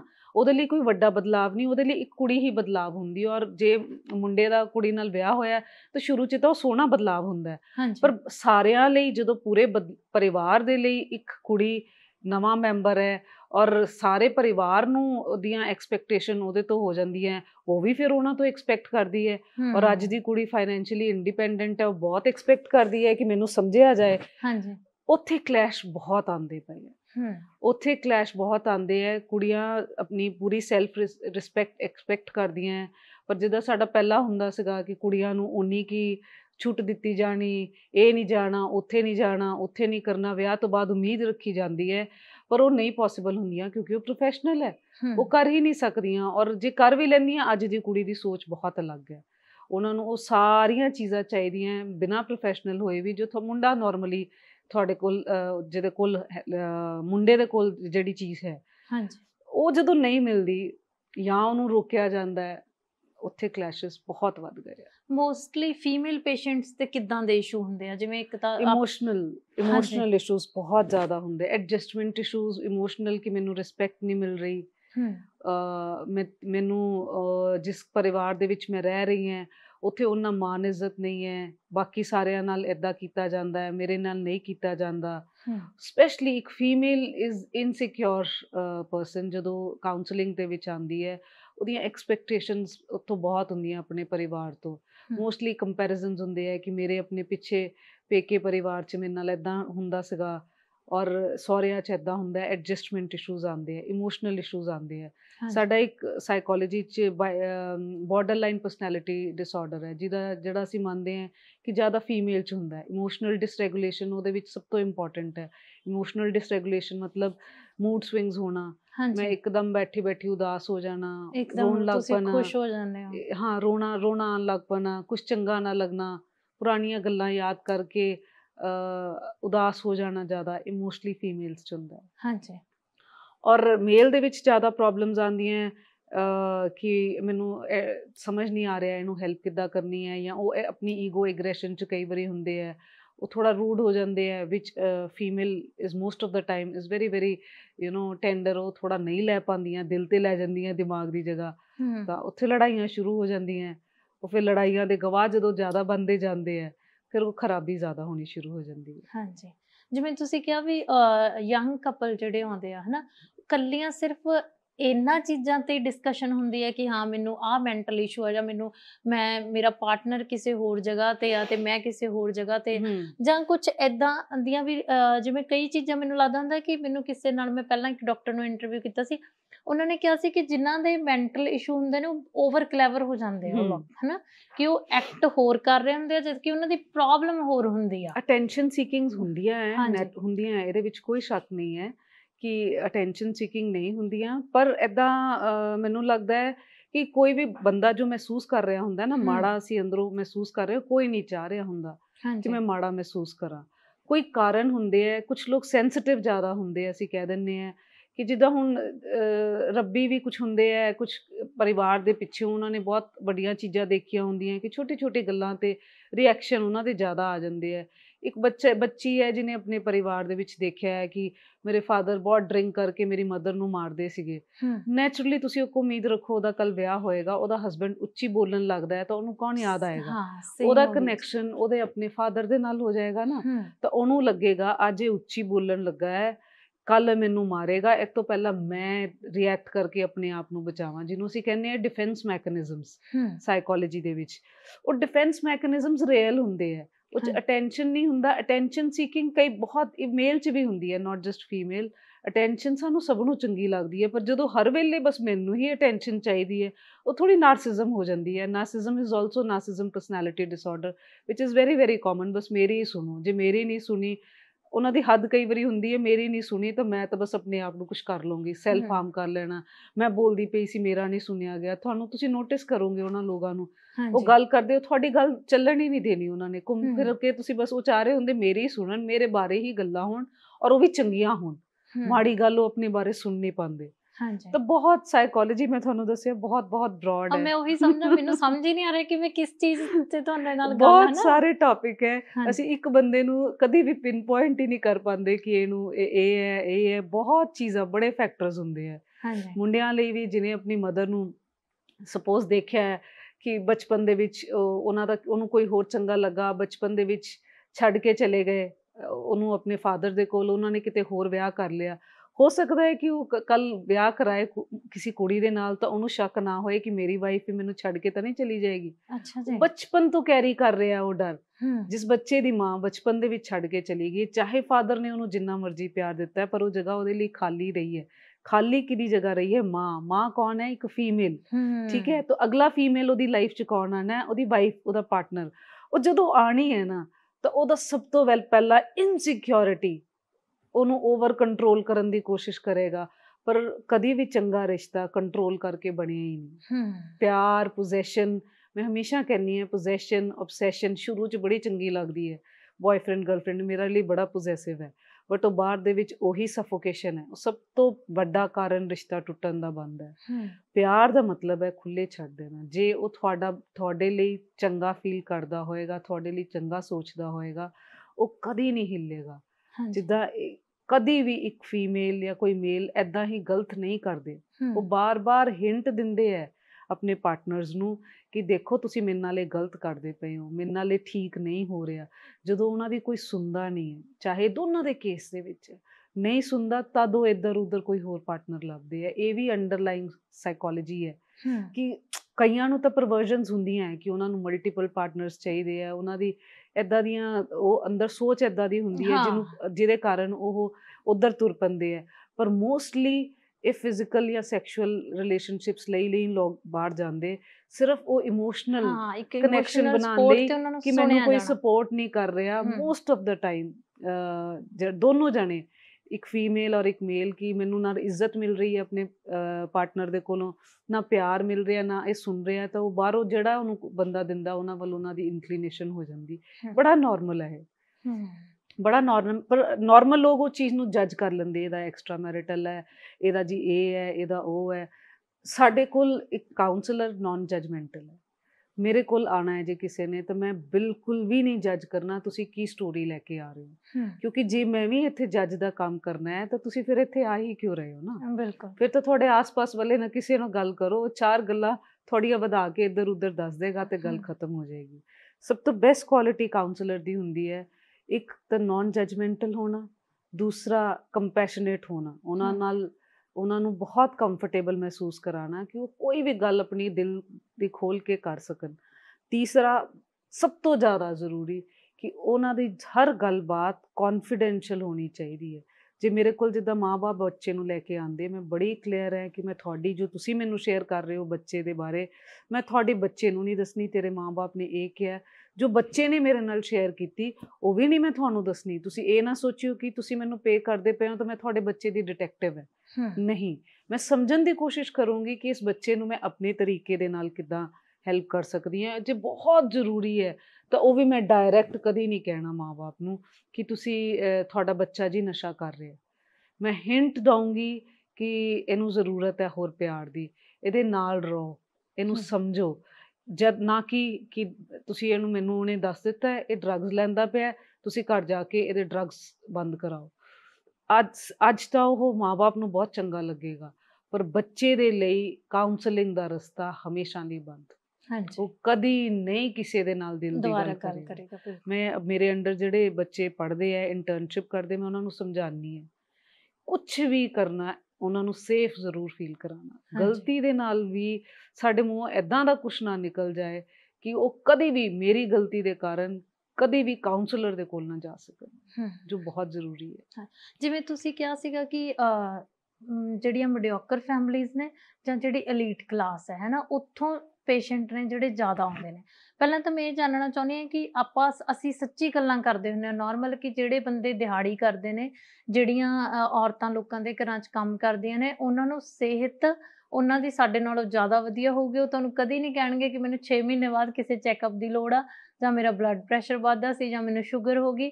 ਤੇ ਨਾ ਹੀ ਉਹ ਕਦੀ ਇਹ ਕਹਿਣਗੇ ਵੀ ਅੱਜ ਸਾਰਾ ਦਿਨ ਮੇਰਾ ਰੋਣ ਨੂੰ ਹੀ ਜੀ ਕਰੀ ਗਿਆ, ਅੱਜ ਸਾਰਾ ਦਿਨ ਮੈਨੂੰ ਹਾਸਾ ਹੀ ਆਈ ਗਿਆ, ਹੈ ਨਾ। ਅਸੀਂ ਉਹਨਾਂ ਦੇ ਮੈਂਟਲੀ ਵੀ ਅਸੀਂ ਉਹਨਾਂ 'ਚ ਕੋਈ ਕੁਛ ਵੀ ਇੱਦਾਂ ਦੀਆਂ ਚੀਜ਼ਾਂ ਨਹੀਂ ਦੇਦੇ।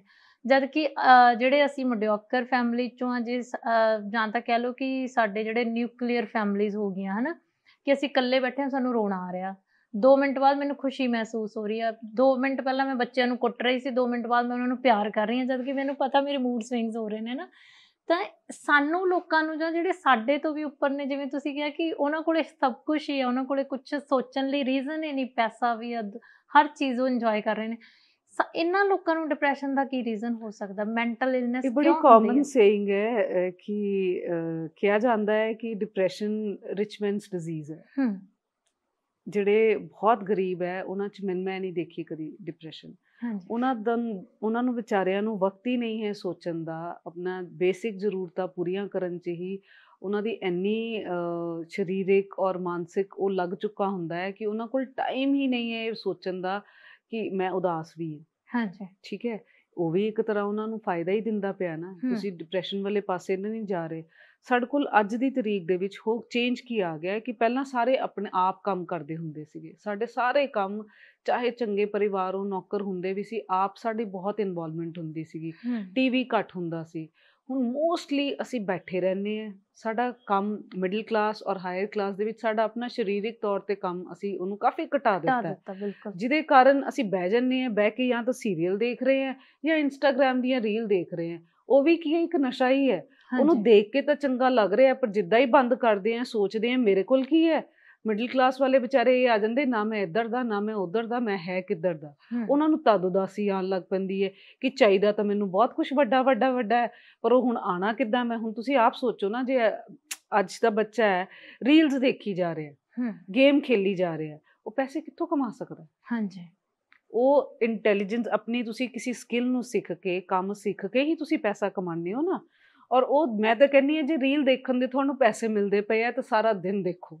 ਜੇ ਗੇਮ ਖੇਲ ਕੇ ਤੁਹਾਨੂੰ ਪੈਸੇ ਮਿਲਦੇ ਪਏ ਆ ਜ਼ਰੂਰ ਦੇਖੋ, ਪਰ ਜੇ ਇਹ ਤੁਹਾਨੂੰ ਪੈਸੇ ਨਹੀਂ ਦੇ ਰਹੀ, ਤੁਹਾਡਾ ਵਕਤ ਵੀ ਖਾ ਰਹੀ ਹੈ, ਤੁਹਾਡਾ ਸੋਚ ਵੀ ਖਾ ਰਹੀ ਹੈ, ਇਹਨੂੰ ਅੱਜ ਹੀ ਛੱਡ ਦਿਓ। ਮੇਰੇ ਕਮਰੇ 'ਚ ਕੋਈ TV ਨਹੀਂ ਹੁੰਦਾ ਕਦੀ ਵੀ। ਮੈਂ ਟਰਾਈ ਕਰਦੀ ਹਾਂ ਕਿ ਇੱਧਰਲੇ ਪਾਸੇ ਮੇਰਾ ਆਪਣਾ ਵਕਤ ਨਾ ਖਰਾਬ ਕਰਾਂ, ਕਿਉਂਕਿ ਜਿੰਨੀਆਂ ਚੀਜ਼ਾਂ ਆਸ-ਪਾਸ ਨੌਲੇਜ ਲਈ ਹੈ ਨਾ, ਜਦੋਂ ਅਸੀਂ TV ਦੇ ਵਿੱਚ ਬੈਠ ਜਾਂਦੇ ਹਾਂ ਨਾ, ਫਿਰ ਤਾਂ ਅਸੀਂ ਕੁਛ ਹੋਰ ਨਹੀਂ ਕਰ ਸਕਦੇ।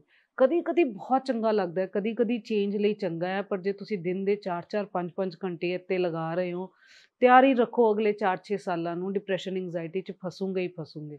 ਕਿਉਂਕਿ ਕਦੀ ਤਾਂ ਜਾਗੂਗੇ ਨਾ ਕਿ ਮੈਂ ਕਿੱਥੇ ਖੜੀ ਹਾਂ। ਔਰ ਉਹ ਤੁਹਾਨੂੰ ਉਹਨਾਂ ਦੇ ਨਾਲ ਮੈਚ ਕਰਦਾ ਕਿਤੇ ਲੱਗਣਾ ਨਹੀਂ ਹੈ। ਉਹ ਲੱਗਣਾ ਨਹੀਂ ਹੈ, ਔਰ ਗਰੀਬਾਂ ਦੇ ਕੋਲ, ਲੋਅਰ ਕਲਾਸ ਵਾਲਿਆਂ ਕੋਲ ਨਹੀਂ, ਨਾ ਇੰਟਰਨੈਟ ਹੈ, ਨਾ ਉਹਨਾਂ ਦੇ ਕੋਲ ਇਹ ਸਾਰਾ ਦੇਖਣ ਦਾ ਟਾਈਮ ਹੈ। ਉਹ ਜਾਂ ਮਜ਼ਦੂਰੀ ਕਰ ਰਹੇ ਆ ਜਾਂ ਆਪਣੇ ਬੱਚਿਆਂ ਨੂੰ ਪਾਲ ਰਹੇ ਹੈ। ਸਰਵਾਈਵਲ ਉਹਨਾਂ ਦਾ ਇੰਸਟਿੰਕਟ ਉਹਨਾਂ ਦੀਆਂ ਹਮੇਸ਼ਾ ਐਕਟਿਵ ਹੈ, ਜਦਕਿ ਅਸੀਂ ਰਿਲੈਕਸੇਸ਼ਨ 'ਚ ਪੈ ਜਾਂਦੇ ਹਾਂ ਔਰ ਸੋਚਦੇ ਹਾਂ ਕਿ ਮੈਂ ਜੇ ਵਿਹਲੀ ਬੈਠੀ ਰਹੂੰਗੀ ਤਾਂ ਇਹਦਾ ਮਤਲਬ ਮੈਂ ਖੁਸ਼ ਹਾਂ।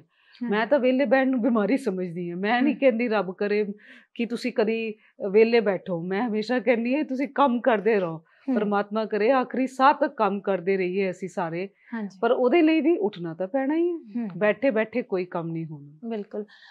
ਅਗਲੀਆਂ ਮੁਲਾਕਾਤਾਂ 'ਚ ਆਪਾਂ ਜਿਵੇਂ ਹਰ ਇੱਕ ਚੀਜ਼ ਤੇ ਇੱਕ ਸੈਪਰੇਟ ਇੱਕ ਇੰਟਰਵਿਊ ਰੱਖਾਂਗੇ ਕਿ ਬੱਚਿਆਂ ਤੇ ਸੀਨੀਅਰ ਸਿਟੀਜ਼ਨ ਨਾਲ ਮੇਰਾ ਬਹੁਤ ਜ਼ਿਆਦਾ ਇਸ ਚੀਜ਼ ਤੇ ਕਿ ਆਪਾਂ ਇੱਕ ਪੂਰੀ ਮੁਲਾਕਾਤ ਉਹਨਾਂ ਤੇ ਕਰੀਏ ਇੱਕ ਫੀਮੇਲ ਸੈਕਸ਼ਨ ਆਪਣਾ ਹੋਣਾ ਚਾਹੀਦਾ ਕਿ ਉਹਨਾਂ ਨੂੰ ਕਿਸ ਤਰ੍ਹਾਂ ਦੇ ਮੁੱਦੇ ਨੇ ਉਹਨੂੰ ਤੁਸੀਂ ਕਿਵੇਂ ਹੀਲ ਕਰਦੇ ਹੋ। ਪਰ ਹੁਣ ਮੈਂ ਚਾਹੁੰਦੀ ਹਾਂ ਕਿ ਇਸ ਮੁਲਾਕਾਤ ਦੇ ਵਿੱਚ ਤੁਸੀਂ ਮੈਨੂੰ ਦੱਸੋ ਕਿ ਤੁਹਾਡਾ ਟ੍ਰੀਟਮੈਂਟ ਦਾ ਤਰੀਕਾ ਕੀ ਹੁੰਦਾ, ਮਤਲਬ ਜਦੋਂ ਕਿੰਨੇ ਕੁ ਵਿਜ਼ਿਟ ਦੇ ਵਿੱਚ ਤੁਹਾਨੂੰ ਪਤਾ ਲੱਗਦਾ ਹੈ ਕਿ ਮੈਂ ਇਸ ਪੇਸ਼ੈਂਟ ਨੂੰ ਚੰਗੀ ਤਰ੍ਹਾਂ ਸਮਝ ਚੁੱਕੀ ਹਾਂ, ਜਾਂ ਉਹ ਗੱਲਬਾਤ ਦਾ ਤਰੀਕਾ ਕੀ ਹੁੰਦਾ ਤੁਸੀਂ, ਕਿਉਂਕਿ ਮੈਨੂੰ ਲੱਗਦਾ ਹੁੰਦਾ ਕਿ ਕਈ ਚੀਜ਼ਾਂ ਇਹੋ ਜਿਹੀਆਂ ਹੁੰਦੀਆਂ ਨੇ ਕਿ ਅਸੀਂ ਆਪਣੀਆਂ ਸਹੇਲੀਆਂ ਤੱਕ ਨੂੰ ਵੀ ਨਹੀਂ ਦੱਸਦੇ, ਅਸੀਂ ਆਪਣੇ ਪੇਰੈਂਟਸ ਨਾਲ ਗੱਲ ਨਹੀਂ ਕਰਦੇ, ਹੈ ਨਾ, ਬੱਚੇ ਆਪਣੇ ਪੇਰੈਂਟਸ ਨਾਲ ਗੱਲ ਨਹੀਂ, ਤਾਂ ਕਿਵੇਂ ਇੱਕ ਡਾਕਟਰ ਨੂੰ ਕੀ ਮੈਥਡ ਯੂਜ਼ ਕਰਨਾ ਪੈਂਦਾ ਕਿ ਬੰਦਾ ਉਹਦੇ ਨਾਲ ਪੂਰੀ ਤਰ੍ਹਾਂ ਖੁੱਲ੍ਹਦਾ ਕਿਵੇਂ ਆ, ਹੈ ਨਾ, ਅਤੇ ਉਸ ਤੋਂ ਬਾਅਦ ਉਹਦੀ ਕਿਹੜੇ ਸਟੇਜ 'ਤੇ ਜਾ ਕੇ ਉਹਨੂੰ ਮੈਡੀਸਨ ਦੀ ਜ਼ਰੂਰਤ ਪੈਂਦੀ ਹੈ। ਜਿਵੇਂ ਇੱਕ ਚੀਜ਼ ਮੈਂ ਹੋਰ ਦੇਖੀ ਸੀ ਕਿ ਕਈ ਵਾਰ ਤੁਹਾਨੂੰ ਪੂਰੀ ਫੈਮਿਲੀ ਨੂੰ ਵੀ ਮਿਲਣਾ ਪੈਂਦਾ ਹੈ ਕਿ ਉਹਦਾ ਬਿਹੇਵੀਅਰ ਤੱਕ ਤੁਸੀਂ ਚੇਂਜ ਕਰਦੇ ਹੋ, ਹੈ ਨਾ,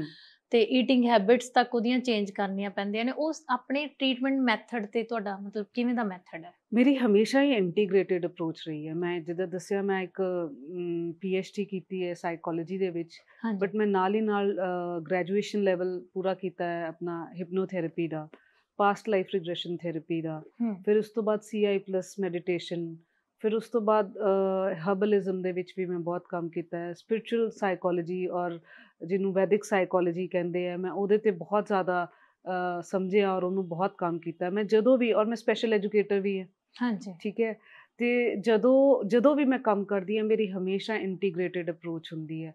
ਸਮਝਣ ਲਈ ਕਈ ਵਾਰੀ ਇੱਕ ਸੈਸ਼ਨ ਬਹੁਤ ਹੁੰਦਾ ਹੈ, ਔਰ ਕਈ ਵਾਰੀ ਪਹਿਲੀ ਨਜ਼ਰ 'ਚ ਬੱਚਾ ਆ ਕੇ ਬਹਿੰਦਾ, ਤੁਹਾਨੂੰ ਸਮਝ ਲੱਗ ਜਾਂਦਾ ਹੈ ਕਿ ਇਹਦਾ ਕੀ ਹੈ, ਬਟ ਮੈਂ ਹਮੇਸ਼ਾ ਟਾਈਮ ਲੈਂਦੀ ਹਾਂ। ਪਹਿਲੇ ਸੈਸ਼ਨ ਤੋਂ ਬਾਅਦ ਮੈਂ ਕੋਸ਼ਿਸ਼ ਕਰਦੀ ਹਾਂ ਕਿ ਮੈਂ ਪਰਿਵਾਰ ਨੂੰ ਮਿਲਾਂ। ਬਹੁਤ ਵਾਰੀ ਹੁੰਦਾ ਹੈ ਕਿ ਜੋ ਬੰਦਾ ਆਪ ਦੱਸ ਰਿਹਾ ਹੁੰਦਾ ਹੈ, ਉਹ ਪਰਿਵਾਰ ਉਹਨੂੰ ਕਿਸੇ ਹੋਰ ਹੀ ਐਂਗਲ ਤੋਂ ਦੇਖ ਰਿਹਾ ਹੁੰਦਾ। ਬੜਾ ਜ਼ਰੂਰੀ ਹੈ ਕਿ ਪਰਿਵਾਰ ਇਨਵੋਲਵ ਹੋਵੇ, ਪਰ ਜੇ ਨਹੀਂ ਵੀ ਹੋ ਸਕਦਾ ਨਾ, ਤਾਂ ਦੂਸਰੇ ਤੀਸਰੇ ਸੈਸ਼ਨ ਤੱਕ ਤੁਹਾਨੂੰ ਕਲੀਅਰ ਸਮਝ ਆਉਣਾ ਸ਼ੁਰੂ ਹੋ ਜਾਂਦਾ ਹੈ ਕਿ ਇਹ ਜੋ ਕਹਿ ਰਿਹਾ ਹੈ, ਇਹ ਸਟੋਰੀ ਕੁੱਕ ਕਰ ਰਿਹਾ ਵੈ, ਅਟੈਂਸ਼ਨ ਲੈ ਰਿਹਾ ਹੈ, ਜਾਂ ਇਹਦੀ ਰੀਅਲ ਪ੍ਰੋਬਲਮ ਹੈ। ਉਹ ਸੈਕਿੰਡ ਥਰਡ ਸੈਸ਼ਨ 'ਚ ਪਤਾ ਚੱਲ ਜਾਂਦਾ ਹੈ। ਉਹਦੇ ਵਿੱਚ ਬਹੁਤ ਤਰ੍ਹਾਂ ਦੀਆਂ ਟੈਕਨੀਕਸ ਹੁੰਦੀਆਂ, ਲਾਈ ਡਿਟੈਕਸ਼ਨਸ ਹੁੰਦੇ ਹੈ, ਅਸੀਂ ਬਾਰ-ਬਾਰ ਕੁਐਸਚਨਸ ਕਰਦੇ ਹਾਂ, ਅਲੱਗ-ਅਲੱਗ ਤਰੀਕੇ ਨਾਲ ਕਰਦੇ ਹਾਂ। ਔਰ ਮੈਂ ਤਾਂ ਸਿਰਫ ਕਾਉਂਸਲਿੰਗ ਨਹੀਂ ਕਰਦੀ, ਮੈਂ ਬੋਡੀ ਲੈਂਗੁਏਜ ਐਕਸਪਰਟ ਵੀ ਹਾਂ, ਜਿਹਦੇ 'ਚ ਕਿਹਾ ਜਾਂਦਾ ਹੈ ਕਿ ਤੁਹਾਡੇ ਲਫ਼ਜ਼ ਝੂਠ ਬੋਲ ਸਕਦੇ ਆ, ਸਰੀਰ ਤੁਹਾਡਾ ਝੂਠ ਨਹੀਂ ਬੋਲਦਾ, ਬੋਡੀ ਲੈਂਗੁਏਜ ਤੁਹਾਡੀ ਝੂਠ ਨਹੀਂ ਬੋਲਦੀ ਕਦੀ ਵੀ, ਠੀਕ ਹੈ। ਤਾਂ ਮੈਂ ਹਮੇਸ਼ਾ ਗੱਲ ਕਰਦੇ ਮੇਰਾ ਧਿਆਨ ਪੂਰਾ ਬੋਡੀ ਲੈਂਗੁਏਜ 'ਤੇ ਹੁੰਦਾ ਹੈ। ਜਦੋਂ ਝੂਠ ਬੋਲਦੇ ਆ ਥਰੂ NLP ਔਰ ਦੇਰ ਆਰ ਅਦਰ ਟੈਕਨੀਕਸ, ਜਿਹਦੇ ਤੋਂ ਪਤਾ ਚੱਲ ਜਾਂਦਾ ਹੈ ਕਿ ਤੁਸੀਂ ਝੂਠ ਬੋਲ ਰਹੇ ਹੋ ਜਾਂ ਸੱਚ ਬੋਲ ਰਹੇ ਹੋ, ਤਾਂ ਪਤਾ ਚੱਲ ਜਾਂਦਾ ਬਹੁਤ ਈਜ਼ੀਲੀ ਵਿਦ ਐਕਸਪੀਰੀਅੰਸ ਕਿ ਇਹ ਕਿੱਥੋਂ ਗੱਲ ਆਉਂਦੀ ਕਿੱਥੋਂ ਪਈ ਹੈ। ਔਰ ਜਦੋਂ ਕਈ ਵਾਰੀ ਬਹੁਤ ਹੀ ਰੇਅਰ ਹੁੰਦਾ ਹੈ ਕਿ ਕੋਈ ਤੁਹਾਨੂੰ ਬਹੁਤ ਦੇਰ ਤੱਕ ਝੂਠ ਬੋਲਦਾ ਪਿਆ, ਉਹ ਝੂਠ ਬੋਲਣ ਦੇ ਵਿੱਚ ਵੀ ਇੱਦਾਂ ਦੀਆਂ ਵੀ ਪ੍ਰੋਬਲਮਸ ਹੈ ਜਿਹਦੇ ਵਿੱਚ ਇਮੈਜਨਰੀ ਸਟੋਰੀਜ਼ ਤੁਹਾਡੇ ਕੋਲ ਕੋਈ ਵੀ ਕਲਾਇੰਟ ਆ ਕੇ ਦੱਸ ਸਕਦਾ ਹੈ, ਮੇਰੇ ਨਾਲ ਇਹ ਹੋ ਰਿਹਾ, ਜਿੱਦਾਂ ਇਸ ਪਾਸੇ ਅਸੀਂ ਹਾਲੇ ਗਏ ਨਹੀਂ, ਜਿੱਦਾਂ ਸਕਿਜ਼ੋਫਰੇਨੀਆ ਹੈ, ਜਿਹਦੇ ਵਿੱਚ ਉਹਨਾਂ ਨੂੰ ਲੱਗਦਾ ਮੇਰੇ ਨਾਲ ਆ ਸਾਹਮਣੇ ਬੰਦਾ ਬੈਠਾ ਹੈ ਜੀ, ਤੁਹਾਨੂੰ ਦਿਖਦਾ ਪਿਆ, ਠੀਕ ਹੈ। ਮੇਰੇ ਕੋਲ ਆ ਕੇ ਕਹੇ ਕਿ ਮੇਰਾ ਇੱਕ ਫਰੈਂਡ ਹੈ ਜਿਹੜਾ ਮੇਰੇ ਨਾਲ ਸਵੇਰ ਸ਼ਾਮ ਰਾਤ ਖੇਲਦਾ ਹੈ, ਪਰ ਮੇਰੇ ਪੇਰੈਂਟਸ ਨੂੰ ਬਿਲਕੁਲ ਪਸੰਦ ਨਹੀਂ ਹੈ। ਮੇਰੇ ਕੋਲ 2 ਸੈਸ਼ਨ 'ਚ ਆ ਕੇ ਕਹਾਣੀਆਂ ਸੁਣਾ ਗਿਆ ਆਪਣੇ ਫਰੈਂਡ ਦੇ ਬਾਰੇ, ਪਰ ਇਹ ਇੱਕ ਸਕਿਲਡ ਥੈਰੇਪਿਸਟ ਹੀ ਪਤਾ ਕਰ ਸਕਦਾ ਹੈ ਕਿ ਉਹ ਫਰੈਂਡ ਰੀਅਲ ਹੈਗਾ ਹੈ ਜਾਂ ਉਹਦੇ ਮਾਈਂਡ 'ਚ ਹੈ। ਹਾਂਜੀ। ਅਤੇ ਇਹਦੇ ਲਈ ਫਿਰ ਪਰਿਵਾਰ ਦੀ ਜ਼ਰੂਰਤ ਹੁੰਦੀ ਹੈ। ਉਹਦੇ ਲਈ ਬਹੁਤ ਬੇਸ ਵਰਕ ਕਰਨਾ ਪੈਂਦਾ, ਸਮਝਣਾ ਪੈਂਦਾ ਕਿੰਨਾ ਟਾਈਮ ਖੇਲਦੇ ਹੋ, ਕਦੋਂ ਖੇਲਦੇ ਹੋ, ਤੁਹਾਨੂੰ ਪਤਾ ਚੱਲ ਜਾਂਦਾ ਹੈ ਕਿੱਦਾਂ ਦੀਆਂ ਗੇਮਸ ਖੇਲਦੇ ਹੋ। ਔਰ ਉਹ ਗੱਲਾਂ ਦੇ ਵਿੱਚ ਇਸ ਤਰ੍ਹਾਂ ਪੁੱਛਣਾ ਹੁੰਦਾ ਹੈ ਕਿ ਉਹ ਬਿਲਕੁਲ ਵੀ ਉਹਨੂੰ ਇਹ ਨਾ ਲੱਗੇ ਕਿ ਮੈਂ ਉਹਨੂੰ ਇੱਦਾਂ ਇਨਵੈਸਟੀਗੇਟ ਕਰ ਰਹੀ ਹਾਂ। ਸੌਰੀ ਮੈਂ ਤੁਹਾਨੂੰ ਕੱਟ ਕਰ ਰਹੀ ਹਾਂ, ਮਤਲਬ ਇੱਦਾਂ ਦੇ ਕੇਸਿਸ ਆਉਂਦੇ ਆ ਤੁਹਾਡੇ ਕੋਲ? ਹਾਂਜੀ, ਬਹੁਤ ਕਾਮਨ ਹੈ। ਸਾਈਕੋਸਿਸ, ਸਕਿਜ਼ੋਫਰੇਨਿਕਸ ਜਿੰਨੇ ਵੀ ਹੁੰਦੇ ਹੈ, ਉਹਨਾਂ ਨੂੰ ਜਾਂ ਆਵਾਜ਼ਾਂ ਸੁਣ ਰਹੀਆਂ ਹੁੰਦੀਆਂ ਕਿ ਮੈਨੂੰ ਮੇਰੇ ਪਿੱਛੇ ਗੱਲਾਂ ਕਰਦੇ ਪਏ ਹੈ, ਜਾਂ ਮੈਨੂੰ ਆਵਾਜ਼ਾਂ ਸੁਣ ਰਹੀਆਂ ਮੈਂ, ਜਾਂ ਉਹਨਾਂ ਨੂੰ ਬੰਦੇ ਦਿਖ ਰਹੇ ਹੁੰਦੇ ਹੈ, ਉਹਨਾਂ ਨੂੰ ਬਹੁਤ ਬਹੁਤ ਖਰਾਬ ਕੰਡੀਸ਼ਨ ਹੁੰਦੀ ਹੈ ਜਿਨ੍ਹਾਂ ਨਾਲ ਹੁੰਦਾ ਹੈ, ਇਹ ਉਹਨਾਂ ਦੀ ਆਸਾਨ ਨਹੀਂ ਹੁੰਦਾ। ਉਹਨਾਂ ਦੀ ਵੀ ਇਨਵੈਸਟੀਗੇਸ਼ਨ ਹੁੰਦੀ ਹੈ, ਮਾਂ-ਬਾਪ ਨੂੰ ਕਿੱਦਾਂ ਸਮਝਣ ਦੀ ਲੋੜ ਹੈ। ਕੱਲਾ ਬੱਚਾ ਬੈਠਾ ਹੱਸ ਰਿਹਾ ਹੈ, ਕੱਲੇ 'ਚ ਗੱਲਾਂ ਕਰਦਾ ਪਿਆ ਹੈ, ਤਾਂ ਜ਼ਰਾ ਧਿਆਨ ਦਿਓ, ਇਹ ਨੋਰਮਲ ਨਹੀਂ ਹੁੰਦਾ। ਯੰਗ ਬੱਚਾ ਕੱਲਾ ਗੱਲਾਂ ਕਰਦਾ ਪਿਆ, ਉਹ ਕੱਲਾ ਨਹੀਂ, ਕਈ ਵਾਰੀ ਹੋ ਸਕਦਾ ਹੈ ਕਿ ਉਹ ਅੰਦਰ ਹੀ ਅੰਦਰ ਦਿਮਾਗ 'ਚ ਕਿਸੇ ਉਹਨੇ ਆਪਣਾ ਕੋਈ ਆਪਣਾ ਕਰੈਕਟਰ ਬਿਲਡ ਕਰ ਲਿਆ, ਜਾਂ ਉਹਨੂੰ ਕੋਈ ਦਿਖਦਾ ਪਿਆ ਜਿਹਦੇ ਨਾਲ ਗੱਲਾਂ ਕਰ ਰਿਹਾ। ਛੋਟੇ ਬੱਚਿਆਂ 'ਚ ਪ੍ਰੋਬਲਮ ਘੱਟ ਹੁੰਦੀ ਹੈ। ਮਾਂ-ਬਾਪ ਕਈ ਵਾਰੀ ਸੈਲਫ ਟਾਕ ਬੱਚਾ ਛੋਟਾ ਕਰਦਾ ਤਾਂ ਡਰ ਜ਼ਰੂਰ ਜਾਂਦੇ ਹੈ, ਪਰ ਇਹ ਪ੍ਰੋਬਲਮ ਬੇਸਿਕਲੀ 13-14 ਸਾਲ ਟ੍ਰਾਂਜੀਸ਼ਨ ਦੀ ਏਜ ਤੋਂ ਬਾਅਦ ਆਉਂਦੀ ਹੈ। ਤਾਂ ਬਹੁਤ ਤਰ੍ਹਾਂ ਦੀਆਂ ਅਲੱਗ-ਅਲੱਗ ਚੀਜ਼ਾਂ ਹੁੰਦੀਆਂ ਜਿਹਦੇ ਵਿੱਚ ਉਹ ਹੁਣ ਉਹਨਾਂ ਨੂੰ ਉਹਦਾ ਸਕਿਜ਼ੋਫਰੈਨਿਕਸ ਦਾ ਕੋਈ ਟ੍ਰੀਟਮੈਂਟ ਟਾਈਮ ਲੱਗਦਾ ਉਸ ਚੀਜ਼ ਨੂੰ, ਬਟ ਉਹਦੇ ਨਾਲ ਕਾਉਂਸਲਿੰਗ ਦੀ ਬਹੁਤ ਜ਼ਰੂਰਤ ਹੁੰਦੀ ਹੈ। ਉਹਨਾਂ ਨੂੰ ਉਹ ਨਾ ਪਰਿਵਾਰ ਉਹਨਾਂ ਨੂੰ ਸਮਝ ਪਾਉਂਦਾ ਹੈ, ਨਾ ਉਹ ਪਰਿਵਾਰ ਨੂੰ ਸਮਝ ਪਾਉਂਦੇ। ਉਹ ਆਪਣੇ ਆਪ ਨੂੰ ਕਮਰੇ 'ਚ ਬੰਦ ਕਰ ਲੈਂਦੇ, ਕੁੰਡੀ ਲਗਾ ਕੇ ਰੱਖਦੇ ਹੈ ਕਿ ਪਹਿਲਾਂ ਤਾਂ ਮਾਂ-ਬਾਪ ਦੇਖ ਕੇ ਉਹਨਾਂ ਨੂੰ ਡਾਂਟਣਾ ਸ਼ੁਰੂ ਕਰਦੇ, ਇਹ ਕੀ ਕਰਦਾ ਪਿਆ, ਡਾਂਟ ਦੇਂਗੇ ਜਾਂ ਕੁਝ ਕਹਿ ਦੇਂਗੇ, ਫਿਰ ਉਹ ਸਾਹਮਣੇ ਨਹੀਂ ਆਏਗਾ, ਫਿਰ ਉਹ ਚੋਰੀ ਕਰੇਗਾ। ਤਾਂ ਇਸ ਕਰਕੇ ਇਹ ਬਹੁਤ ਸੈਂਸਿਟਿਵ ਚੀਜ਼ਾਂ ਹੁੰਦੀਆਂ, ਇਹਨਾਂ ਨੂੰ ਬੜੇ ਹੀ ਧਿਆਨ ਨਾਲ ਹੈਂਡਲ ਕਰਨਾ ਹੁੰਦਾ ਹੈ। ਔਰ ਮੈਂ ਹੈਂਡਲ ਕਰਨ ਲਈ ਵੇਰੀਅਸ, ਕਦੀ ਹਿਪਨੋਸਿਸ ਦਾ ਵੀ ਲੈਂਦੀ ਹੈ ਹੈਲਪ, ਕਦੀ ਸਾਈਕੋਥੈਰੇਪੀ में REBT ਪ੍ਰੈਕਟੀਸ਼ਨਰ ਵੀ ਹੈ। REBT ਇਜ਼ ਅ ਸਾਈਕੋਲੋਜੀਕਲ ਪੂਰਾ ਥੈਰੇਪੀ ਬੇਸਡ ਹੈ, ਉਹ ਵੀ ਉਹਦੇ ਹੈਲਪ ਨਾਲ ਵੀ ਕਾਉਂਸਲਿੰਗ ਕਰਦੀ ਹੈ। ਕਦੀ ਕਈ ਵਾਰੀ ਮੇਰੀ ਸਾਇੰਸ ਦੇ ਹਿਸਾਬ ਨਾਲ ਕਈ ਵਾਰੀ ਸੋਲਿਊਸ਼ਨ ਇਸ ਲਾਈਫ 'ਚ ਹੁੰਦਾ ਹੈ, ਕਈ ਵਾਰੀ ਪਿਛਲੀ ਲਾਈਫ ਤੋਂ ਆ ਰਿਹਾ ਹੁੰਦਾ ਹੈ, ਤਾਂ ਮੈਂ ਪਾਸਟ ਲਾਈਫ 'ਚ ਵੀ ਲੈ ਕੇ ਜਾਂਦੀ ਹਾਂ। ਹਾਂਜੀ, ਤੇ ਇਸ ਕਰਕੇ ਜਿੱਥੋਂ ਮਤਲਬ ਤਾਂ ਸਾਨੂੰ ਠੀਕ ਹੋਣ ਨਾਲ ਹੈ ਨਾ, ਜਿੱਦਾਂ ਮੈਂ ਠੀਕ ਹੋਵਾਂ ਮੇਰੇ ਲਈ ਉਹੀ ਦਵਾਈ ਹੈ। ਕੋਈ ਕਹਿੰਦਾ ਮੇਰੇ ਲਈ ਹੋਮੋਪੈਥੀ ਕੰਮ ਕਰਦੀ ਹੈ, ਕੋਈ ਕਹਿੰਦਾ ਆਯੁਰਵੈਦਿਕ ਕੰਮ ਕਰਦਾ ਹੈ, ਕਿਸੇ ਲਈ ਐਲੋਪੈਥੀ ਬੈਸਟ ਹੈ। ਉਸੇ ਤਰ੍ਹਾਂ ਸਾਈਕੋਥੈਰੇਪੀਜ਼ 'ਚ ਵੀ ਬਹੁਤ ਤਰ੍ਹਾਂ ਦੀਆਂ ਥੈਰੇਪੀਜ਼ ਹੈ, ਨੀਅਰਲੀ 300 ਥੈਰੇਪੀਜ਼ ਹੈ, ਜਿਹੜੇ ਸਾਰਿਆਂ 'ਚ ਅਸੀਂ ਟ੍ਰੇਨ ਨਹੀਂ ਹੋ ਸਕਦੇ, ਪਰ ਥੋੜ੍ਹੀਆਂ ਸਭ ਸੇਮ ਔਰ ਥੋੜ੍ਹੀਆਂ ਅਲੱਗ ਹੈ। ਮੋਸਟਲੀ ਜਿਨ੍ਹਾਂ ਦੇ ਵਿੱਚੋਂ ਸੋਲਿਊਸ਼ਨਸ ਨਿਕਲਦੇ ਹੈ, ਕੋਸ਼ਿਸ਼ ਕਰਨੀ ਚਾਹੀਦੀ ਹੈ ਉਹਨਾਂ ਦੇ ਵਿੱਚ ਟ੍ਰੇਨਿੰਗ ਲਓ, ਕਿਉਂਕਿ ਡਾਇਗਨੋਸਿਸ ਤਾਂ ਆ ਜਾਂਦਾ ਹੈ ਸਾਰਿਆਂ ਨੂੰ। ਅਸੀਂ ਸਾਰੇ ਮਾਸਟਰ ਲੈਵਲ ਦੇ ਬੱਚਿਆਂ ਨੂੰ ਸਿਖਾ ਦਿੰਦੇ ਹਾਂ ਕਿ ਤੁਸੀਂ ਕਦੋਂ ਸਕਿਜ਼ੋਫਰੇਨੀਆ ਡਾਇਗਨੋਸ ਕਰਨਾ ਹੈ, ਕਦੋਂ ਡਿਪਰੈਸ਼ਨ ਕਰਨਾ ਹੈ। ਕਰ ਲਿਆ ਹੁਣ ਡਾਇਗਨੋਸ, ਹੱਲ ਦੱਸੋ ਕੀ ਹੈ ਇਹਨਾਂ ਦਾ? ਹੱਲ ਥੈਰੇਪੀਜ਼ 'ਚ ਕਾਉਂਸਲਿੰਗ ਸੈਸ਼ਨ, ਜੇ ਨਾਰਮਲ ਕਾਉਂਸਲਿੰਗ CBT ਦੀ ਗੱਲ ਕੀਤੀ ਜਾਏ 18 ਤੋਂ 30 ਸੈਸ਼ਨ ਲੈਂਦੀ ਹੈ। ਹਾਂ, ਮੈਂ ਇਹਦੇ ਬਾਰੇ ਵੀ ਪੜ੍ਹਿਆ ਸੀ। ਆਪਾਂ ਅਗਲੇ ਇੰਟਰਵਿਊ 'ਚ ਹਰ ਚੀਜ਼ ਤੇ ਡਿਟੇਲ 'ਚ ਗੱਲਬਾਤ ਕਰਾਂਗੇ। ਇੱਕ ਜਿਵੇਂ ਮੈਂ 333 ਥੈਰੇਪੀ ਪੜ੍ਹੀ ਹੈ ਨਾ, ਕਿ ਉਹ ਵੀ ਇੱਕ ਹੁੰਦੀ ਹੈ ਤੁਸੀਂ ਕਿਵੇਂ ਸੈਲਫ ਡਾਇਗਨੋਸ ਆ। ਇੱਕ ਮੈਂ ਪੜ੍ਹੀ ਸੀਗੀ 5 4 3 2 1 ਹੈ ਨਾ, ਕਿ ਉਹ ਸਾਰੀ ਥੈਰੇਪੀਜ਼ ਤੇ ਤੁਸੀਂ ਗੱਲ ਕਰੋ, ਮੈਂ ਚਾਹੂੰਗੀ। ਪਰ ਇਹਨੂੰ ਮੈਂ ਰੱਖਣਾ ਚਾਹੁੰਦੀ ਸੀ ਕਿ ਇੱਕ ਇੰਟਰੋਡਕਸ਼ਨ ਹੋਵੇ ਕਿ ਇੱਕ ਸਾਈਕੋਲੋਜਿਸਟ ਕੀ ਕਰਦਾ, ਉਹਦੇ ਕੋਲ ਕਿਵੇਂ ਦੇ ਕੇਸ ਆਉਂਦੇ ਨੇ, ਹੈ ਨਾ। ਜੇ ਤੁਹਾਨੂੰ ਕਿਤੇ ਲੱਗਦਾ ਕਿ ਤੁਹਾਡੇ ਆਲੇ ਦੁਆਲੇ ਕੋਈ ਏਦਾਂ ਦਾ ਕੇਸ ਆ, ਤੁਹਾਨੂੰ ਪਤਾ ਹੋਵੇ ਕਿ ਇਹ ਸਾਈਕੋਲੋਜਿਸਟ ਦਾ ਕੇਸ ਹੈ ਨਾ। ਤੇ ਇੱਕ ਆਖਰੀ ਸਵਾਲ ਮੈਂ ਤੁਹਾਨੂੰ ਪੁੱਛਣਾ ਚਾਹੁੰਦੀ ਹਾਂ ਕਿ ਜਿਵੇਂ ਤੁਸੀਂ ਕਿਹਾ ਕਿ ਤੁਸੀਂ ਸਿਰਫ ਪਹਿਲਾਂ ਡਾਇਗਨੋਸ ਕਰਦੇ ਹੋ, ਫਿਰ ਅਲੱਗ-ਅਲੱਗ ਥੈਰੇਪੀਜ਼ ਹੁੰਦੀਆਂ ਨੇ, ਹੈ ਨਾ। ਜਦੋਂ ਬੰਦਾ ਮੈਡੀਕੇਸ਼ਨ ਤੱਕ ਪਹੁੰਚ ਜਾਂਦਾ ਕਿ ਹੁਣ ਇਹਨੂੰ ਮੈਡੀਸਨ ਦੀ ਜ਼ਰੂਰਤ ਹੈ ਨਾ, ਉਸ ਸਟੇਜ ਤੇ ਜਾ ਕੇ ਮੈਨੂੰ ਇਹ ਲੱਗਦਾ ਹੁੰਦਾ ਕਿ ਉਹ ਖੁਦ ਤਾਂ ਤੁਹਾਡੇ ਕੋਲ ਆਉਂਦਾ ਨਹੀਂ ਹੋਊਗਾ, ਉਹਨੂੰ ਕੋਈ ਨਾ ਕੋਈ ਲੈ ਕੇ ਆਉਂਦਾ। ਜਿਹੜੇ ਪੇਸ਼ੈਂਟ ਖੁਦ ਤੁਹਾਡੇ ਕੋਲ ਆ ਜਾਂਦੇ, ਈਵਨ ਕਿ ਉਹ ਪੇਸ਼ੈਂਟ ਵੀ ਨਹੀਂ ਹੁੰਦੇ, ਕਈ ਵਾਰ ਸਾਨੂੰ ਵੈਸੇ ਹੀ ਲੱਗਦਾ ਹੁੰਦਾ ਕਿ ਮੈਨੂੰ ਸਟ੍ਰੈਸ ਆ ਜਾਂ ਮੈਨੂੰ ਥੋੜਾ ਏਦਾਂ ਫੀਲ ਹੋ ਰਿਹਾ, ਮੈਂ ਜਾਵਾਂ, ਹੈ ਨਾ। ਤਾਂ ਜਿਵੇਂ ਆਪਾਂ ਕਿਸੇ ਜਦੋਂ ਐਲੋਪੈਥੀ ਦੇ ਡਾਕਟਰ ਜਾਂ ਕਿਸੇ ਹੋਰ ਵੀ ਡਾਕਟਰ ਨੂੰ ਮਿਲਦਾ, ਉਹ ਕਹਿਣਗੇ 6 ਮਹੀਨੇ ਬਾਅਦ ਟੈਸਟ ਜ਼ਰੂਰ ਕਰਵਾਇਓ, 6 ਮਹੀਨੇ ਬਾਅਦ ਇੱਕ ਡਾਕਟਰ ਨਾਲ ਵਿਜ਼ਿਟ ਹੋਣਾ ਚਾਹੀਦਾ। ਮੈਨੂੰ ਲੱਗਦਾ ਕਿ ਨਾਰਮਲ ਲਾਈਫ 'ਚ ਵੀ ਇੱਕ ਸਾਈਕੋਲੋਜਿਸਟ ਨਾਲ ਸਾਡਾ ਵਿਜ਼ਿਟ ਨਾਰਮਲੀ ਕਿੰਨੇ ਮਹੀਨੇ ਬਾਅਦ ਹੋਣਾ ਚਾਹੀਦਾ? ਨਹੀਂ, ਨਾਰਮਲੀ ਤਾਂ ਜੇ ਸਭ ਕੁਝ ਠੀਕ ਚੱਲਦਾ ਪਿਆ ਤਾਂ ਸਾਈਕੋਲੋਜਿਸਟ ਦੀ ਲੋੜ ਨਹੀਂ ਹੁੰਦੀ। ਹਾਂ, ਪਰ ਮੈਂ ਇੰਨਾ ਜ਼ਰੂਰ ਕਹਿੰਦੀ ਹਾਂ ਕਿ ਜਿੱਦਾਂ ਫੈਮਿਲੀ ਡਾਕਟਰਸ ਹੁੰਦੇ ਆ, ਉੱਦਾਂ ਇੱਕ ਫੈਮਿਲੀ ਕਾਉਂਸਲਰ ਵੀ ਹੋਣਾ ਚਾਹੀਦਾ ਹੈ। ਆਏਗਾ ਅੱਗੇ ਟਾਈਮ, ਤੁਸੀਂ ਦੇਖੋਗੇ ਇਹ ਵੀ ਟਾਈਮ, ਇਹ ਸ਼ੁਰੂ ਹੋ ਚੁੱਕਾ ਹੋਇਆ ਆਲਰੇਡੀ, ਕਿਉਂਕਿ ਮਾਂ-ਬਾਪ ਔਰ ਬੱਚਿਆਂ ਦੇ ਵਿੱਚ ਇੰਨਾ ਗੈਪ ਆ ਚੁੱਕਾ ਹੈ ਅੱਜ ਕੱਲ੍ਹ। ਉਹਨਾਂ ਨੂੰ ਹੁੰਦਾ ਸਾਡੇ ਬੱਚੇ ਸਾਡੇ ਨਾਲ ਨਾ ਗੱਲ ਕਰਨ, ਕਿਸੇ ਨਾਲ ਵੀ ਕਰ ਲੈਣ, ਠੀਕ ਹੈ, ਵੀ are ready to pay anything. ਇਹ ਸ਼ੁਰੂ ਹੋ ਚੁੱਕਾ ਹੋਇਆ ਇੱਦਾਂ ਦਾ ਟਾਈਮ। ਉਸੇ ਤਰ੍ਹਾਂ ਇਹ ਜੋ ਤੁਸੀਂ ਬੜਾ ਅੱਛਾ ਟੌਪਿਕ ਸ਼ੁਰੂ ਕੀਤਾ, ਦਵਾਈਆਂ ਤੇ ਤਾਂ ਚਲੇ ਜਾਂਦੇ ਹੈ। ਮੈਂ ਹਮੇਸ਼ਾ ਕਹਿੰਦੀ ਹਾਂ ਕਿ ਜਿੰਨੀ ਦੇਰ ਲਿਖਿਆ ਹੈ ਨਾ ਡਾਕਟਰ ਨੇ, ਕੋਈ ਵੀ ਡਾਕਟਰ ਇਹ ਨਹੀਂ ਕਹਿੰਦਾ ਤੁਹਾਨੂੰ ਸਾਰੀ ਜ਼ਿੰਦਗੀ ਮਾਨਸਿਕ ਰੋਗਾਂ ਲਈ ਦਵਾਈ ਖਾਣੀ ਪੈਣੀ ਹੈ। ਉਹ ਹਮੇਸ਼ਾ ਤੁਹਾਨੂੰ 15 ਦਿਨ, ਮਹੀਨੇ ਦੀ ਦਵਾਈ ਦਿੰਦੇ ਹੈ। ਕਮਜ਼ੋਰ ਲੋਕ ਹੁੰਦੇ ਆ ਜਿਹੜਾ ਉਹ ਦਵਾਈ ਨੂੰ ਆਪ ਹੀ ਫੜ ਕੇ ਬੈਠ ਜਾਂਦੇ ਹੈ। ਉਹਨਾਂ ਨੂੰ ਲੱਗਦਾ ਮੈਂ ਥੋੜ੍ਹਾ ਜਿਹਾ ਬਿਹਤਰ ਮਹਿਸੂਸ ਕੀਤਾ, ਬਸ ਇਹਨੂੰ ਲੈ ਲਿਆ, ਮੈਂ ਹਮੇਸ਼ਾ ਇੱਦਾਂ ਹੀ ਮਹਿਸੂਸ ਕਰੂੰਗਾ ਇਹਦੇ ਨਾਲ ਲੈ ਕੇ। ਉਹਨੂੰ ਛੱਡਣਾ ਹੁੰਦਾ ਹੈ, ਦਵਾਈ ਨੂੰ ਛੱਡਣਾ ਹੁੰਦਾ ਹੈ। ਉਹਦੇ ਲਈ ਕਾਉਂਸਲਿੰਗ ਲਓ ਕਿ ਮੈਨੂੰ ਛੱਡਣ ਤੋਂ ਬਾਅਦ ਫਿਰ ਮਾੜੇ ਖਿਆਲ ਆਏਂਗੇ, ਮੈਂ ਉਹਨਾਂ ਖਿਆਲਾਂ ਨੂੰ ਕਿੱਦਾਂ ਡੀਲ ਕਰਨਾ ਹੈ। ਕੋਈ ਸੋਚ ਦੀ ਗੋਲੀ ਨਹੀਂ ਹੈ ਸਾਡੇ ਕੋਲ ਕਿ ਮੈਂ ਤੁਹਾਨੂੰ ਪੋਜ਼ੀਟਿਵ ਥਿੰਕਿੰਗ ਦੀ ਗੋਲੀ ਖਿਲਾ ਦੇਵਾਂ। ਉਹਦੀ ਟ੍ਰੇਨਿੰਗ ਹੈ। ਜਿੱਦਾਂ ਤੁਸੀਂ ਅੱਜ ਬੋਡੀ ਬਣਾਉਣਾ ਚਾਹੋ, ਤੁਹਾਡਾ ਦਿਲ ਕਰੇ ਕਿ ਮੇਰੇ ਕਰਵਸ ਆ ਜਾਣ, ਮੇਰੇ ਉਹ ਕਿਹੜੇ ਸਾਰੇ ਬਣ ਜਾਣ, ਅੱਛੀ ਬੋਡੀ ਮੇਰੀ ਬਿਲਡ ਹੋ ਜਾਏ, ਕਿ ਤੁਸੀਂ ਕਰੋੜ ਰੁਪਇਆ ਵੀ ਖਰਚ ਦੋ, ਤੁਸੀਂ ਇੱਕ ਰਾਤ ਦਿਨ ਚ ਬੋਡੀ ਬਣਾ ਸਕਦੇ ਹੋ? ਬਿਲਕੁਲ ਨਹੀਂ ਬਣਾ ਸਕਦੇ ਨਾ। ਉਦਾਂ ਹੀ ਦਿਮਾਗ ਵੀ ਬੋਡੀ ਦੀ ਤਰ੍ਹਾਂ ਲਾਈਕ ਐਨੀ ਅਦਰ ਮਸਲ ਹੈ, ਇਹਨੂੰ ਵੀ ਟ੍ਰੇਨ ਕਰਨਾ ਪੈਂਦਾ ਹੈ ਬਾਰ-ਬਾਰ ਪ੍ਰੈਕਟਿਸ ਕਰਕੇ, ਸੋਚ ਨੂੰ ਬਾਰ-ਬਾਰ ਇੱਕ ਤਰੀਕੇ ਨਾਲ ਸੋਚ ਕੇ ਟ੍ਰੇਨ ਕਰਨਾ ਪੈਂਦਾ ਹੈ, ਰਾਤੋਂ ਰਾਤ ਨਹੀਂ ਹੁੰਦਾ ਇਹ ਵੀ ਇੱਕ ਰੋਜ਼ ਜਿੱਦਾਂ ਖਾਣਾ ਪੀਣਾ ਸਾਡਾ ਇੱਕ ਰੋਜ਼ ਦੀ ਦਿਹਾੜੀ ਦਾ ਕੰਮ ਹੈ, ਉਸੇ ਤਰ੍ਹਾਂ ਸੋਚ ਤੇ ਵੀ ਕੰਮ ਕਰਨਾ ਲਗਾਤਾਰ, ਕਿ ਮੈਂ ਕਦੀ ਜੇ ਨੈਗੇਟਿਵ ਹੋਵਾਂ ਮੈਂ ਥੱਲੇ ਨਾ ਬਿਲਕੁਲ ਹੀ ਆਪਣੇ ਆਪ ਨੂੰ ਲਾ ਦੇਵਾਂ, ਉਹਦੇ ਲਈ ਹੈਲਪ ਲੈ ਲੈਣਾ ਚਾਹੀਦਾ। ਹਾਂ ਇੰਨਾ ਜ਼ਰੂਰ ਹੈ, ਅੱਜ ਕੱਲ੍ਹ ਹੈਲਪ ਲੈਣ ਲੱਗ ਪਏ ਹੈ, ਪਰ ਪਹਿਲਾਂ ਹੈਲਪ ਲਈ ਨਹੀਂ ਆਉਂਦੇ, ਜਦੋਂ ਬਹੁਤ ਹੱਥੋਂ ਨਿਕਲ ਚੁੱਕਾ ਹੁੰਦਾ ਫਿਰ ਹੈਲਪ ਲੈਣ ਆਉਂਦੇ ਹੈ, ਤਾਂ ਕਾਫੀ ਕੰਮ ਖਰਾਬ ਕਰਕੇ ਆਉਂਦੇ ਹੈ। ਬਟ ਹਾਂ ਬਹੁਤ ਕਈ ਵਾਰੀ 2 ਸੈਸ਼ਨਸ 'ਚ ਵੀ ਠੀਕ ਹੋ ਜਾਂਦੇ ਹੈ, ਕਈ ਵਾਰੀ ਇੱਕ ਸੈਸ਼ਨ ਅੱਛਾ ਇੰਟੈਂਸ, ਇੱਕ ਸੈਸ਼ਨ ਦੁਬਾਰਾ ਉਹਨਾਂ ਨੂੰ ਲੋੜ ਨਹੀਂ ਪੈਂਦੀ। ਉਹ ਹਮੇਸ਼ਾ ਆ ਕੇ ਮੈਨੂੰ, ਬਹੁਤ ਮੇਰੇ ਕਲਾਇੰਟਸ ਹੈ ਜਿਹੜੇ ਕਹਿੰਦੇ ਇੱਕ ਵਾਰੀ ਤੁਹਾਨੂੰ ਮਿਲੇ ਸੀ ਉਸ ਤੋਂ ਬਾਅਦ ਮੈਨੂੰ ਲੋੜ ਹੀ ਨਹੀਂ ਪਈ, ਏਦਾਂ ਵੀ ਹੁੰਦੇ, ਕਿਉਂਕਿ ਇਹਦਾ ਮਤਲਬ ਇਹ ਹੁੰਦਾ ਇਹ ਮੈਂ ਨਹੀਂ ਕੋਈ ਮੈਜਿਕ ਕੀਤਾ ਹੁੰਦਾ, ਇਹਦੇ ਵਿੱਚ ਮੈਜਿਕ ਉਸ ਬੰਦੇ ਦਾ ਹੀ ਹੁੰਦਾ, ਉਹਨਾਂ ਨੇ ਮੈਨੂੰ ਜੋ ਮੈਂ ਕਿਹਾ ਆਪਣੇ ਦਿਮਾਗ ਨੂੰ ਪਰਮਿਸ਼ਨ ਦਿੱਤੀ ਹੁੰਦੀ ਹੈ ਕਿ ਮੈਂ ਇਹਨੂੰ ਮੰਨਣਾ, ਠੀਕ ਹੈ, ਤੇ ਉਹ ਠੀਕ ਹੋ ਜਾਂਦੇ ਆ। ਔਰ ਜਿਹੜੇ ਜ਼ਿਆਦਾ ਸੈਸ਼ਨ ਹੁੰਦੇ ਆ ਉਹ ਹਮੇਸ਼ਾ ਆ ਕੇ ਆਪਣੀ ਗੱਲ ਕਰਨਾ ਚਾਹ ਰਹੇ ਹੁੰਦੇ, ਸੁਣਨਾ ਨਹੀਂ ਚਾਹ ਰਹੇ ਹੁੰਦੇ, ਤੇ ਉਹ ਜਿੰਨੀ ਦੇਰ ਤੱਕ ਸੁਣਾਉਣਾ ਚਾਹ ਰਹੇ ਹੁੰਦੇ ਨਾ, ਮੈਂ ਉਹਨਾਂ ਨੂੰ ਸਪੇਸ ਔਰ ਟਾਈਮ ਦਿੰਦੀ, ਵਿਲਿੰਗਨੈਸ ਉਹਨਾਂ ਦੇ ਅੰਦਰ ਆਪਣੇ ਅੰਦਰੋਂ ਹੀ ਆਉਂਦੀ ਹੈ। ਔਰ ਮੈਂ ਉਹ ਪਹਿਲਾਂ ਤਾਂ ਅਸੀਂ ਬਿਲਡ ਵੀ ਕਰੀ ਦੀ ਹੈ ਔਰ ਆਪਣੇ ਅੰਦਰੋਂ ਆਣ ਵੀ ਦੇਈ ਦੀ ਹੈ, ਕਿਉਂਕਿ ਜਿੰਨਾ ਮਰਜ਼ੀ ਮੈਂ ਤੁਹਾਨੂੰ ਚੰਗਾ ਦੇ ਦੇਵਾਂ, ਜਦ ਤੱਕ ਤੁਸੀਂ ਆਪ ਉਹਦੀ ਵੈਲਿਊ ਨਹੀਂ ਕਰੋਗੇ ਨਾ, ਤੁਹਾਨੂੰ ਉਹ ਚੰਗਾ ਲੱਗਣਾ ਹੀ ਨਹੀਂ। ਉਹਨਾਂ ਦੇ ਅੰਦਰੋਂ ਆਣ ਦੇਣਾ ਚਾਹੀਦਾ, ਬਿਲਡ ਉਹਨਾਂ ਨੂੰ ਉਹ ਦੁਨੀਆ ਦਿਖਾਣੀ ਕਿ ਹਾਂ ਤੂੰ ਇਹਦੇ ਵਿੱਚ ਬਿਹਤਰ ਜ਼ਿੰਦਗੀ ਜੀ ਸਕਦਾ ਹੈ, ਇਹ ਅੱਛਾ ਕਾਉਂਸਲਰ ਕ੍ਰੀਏਟ ਕਰ ਸਕਦਾ ਹੈ।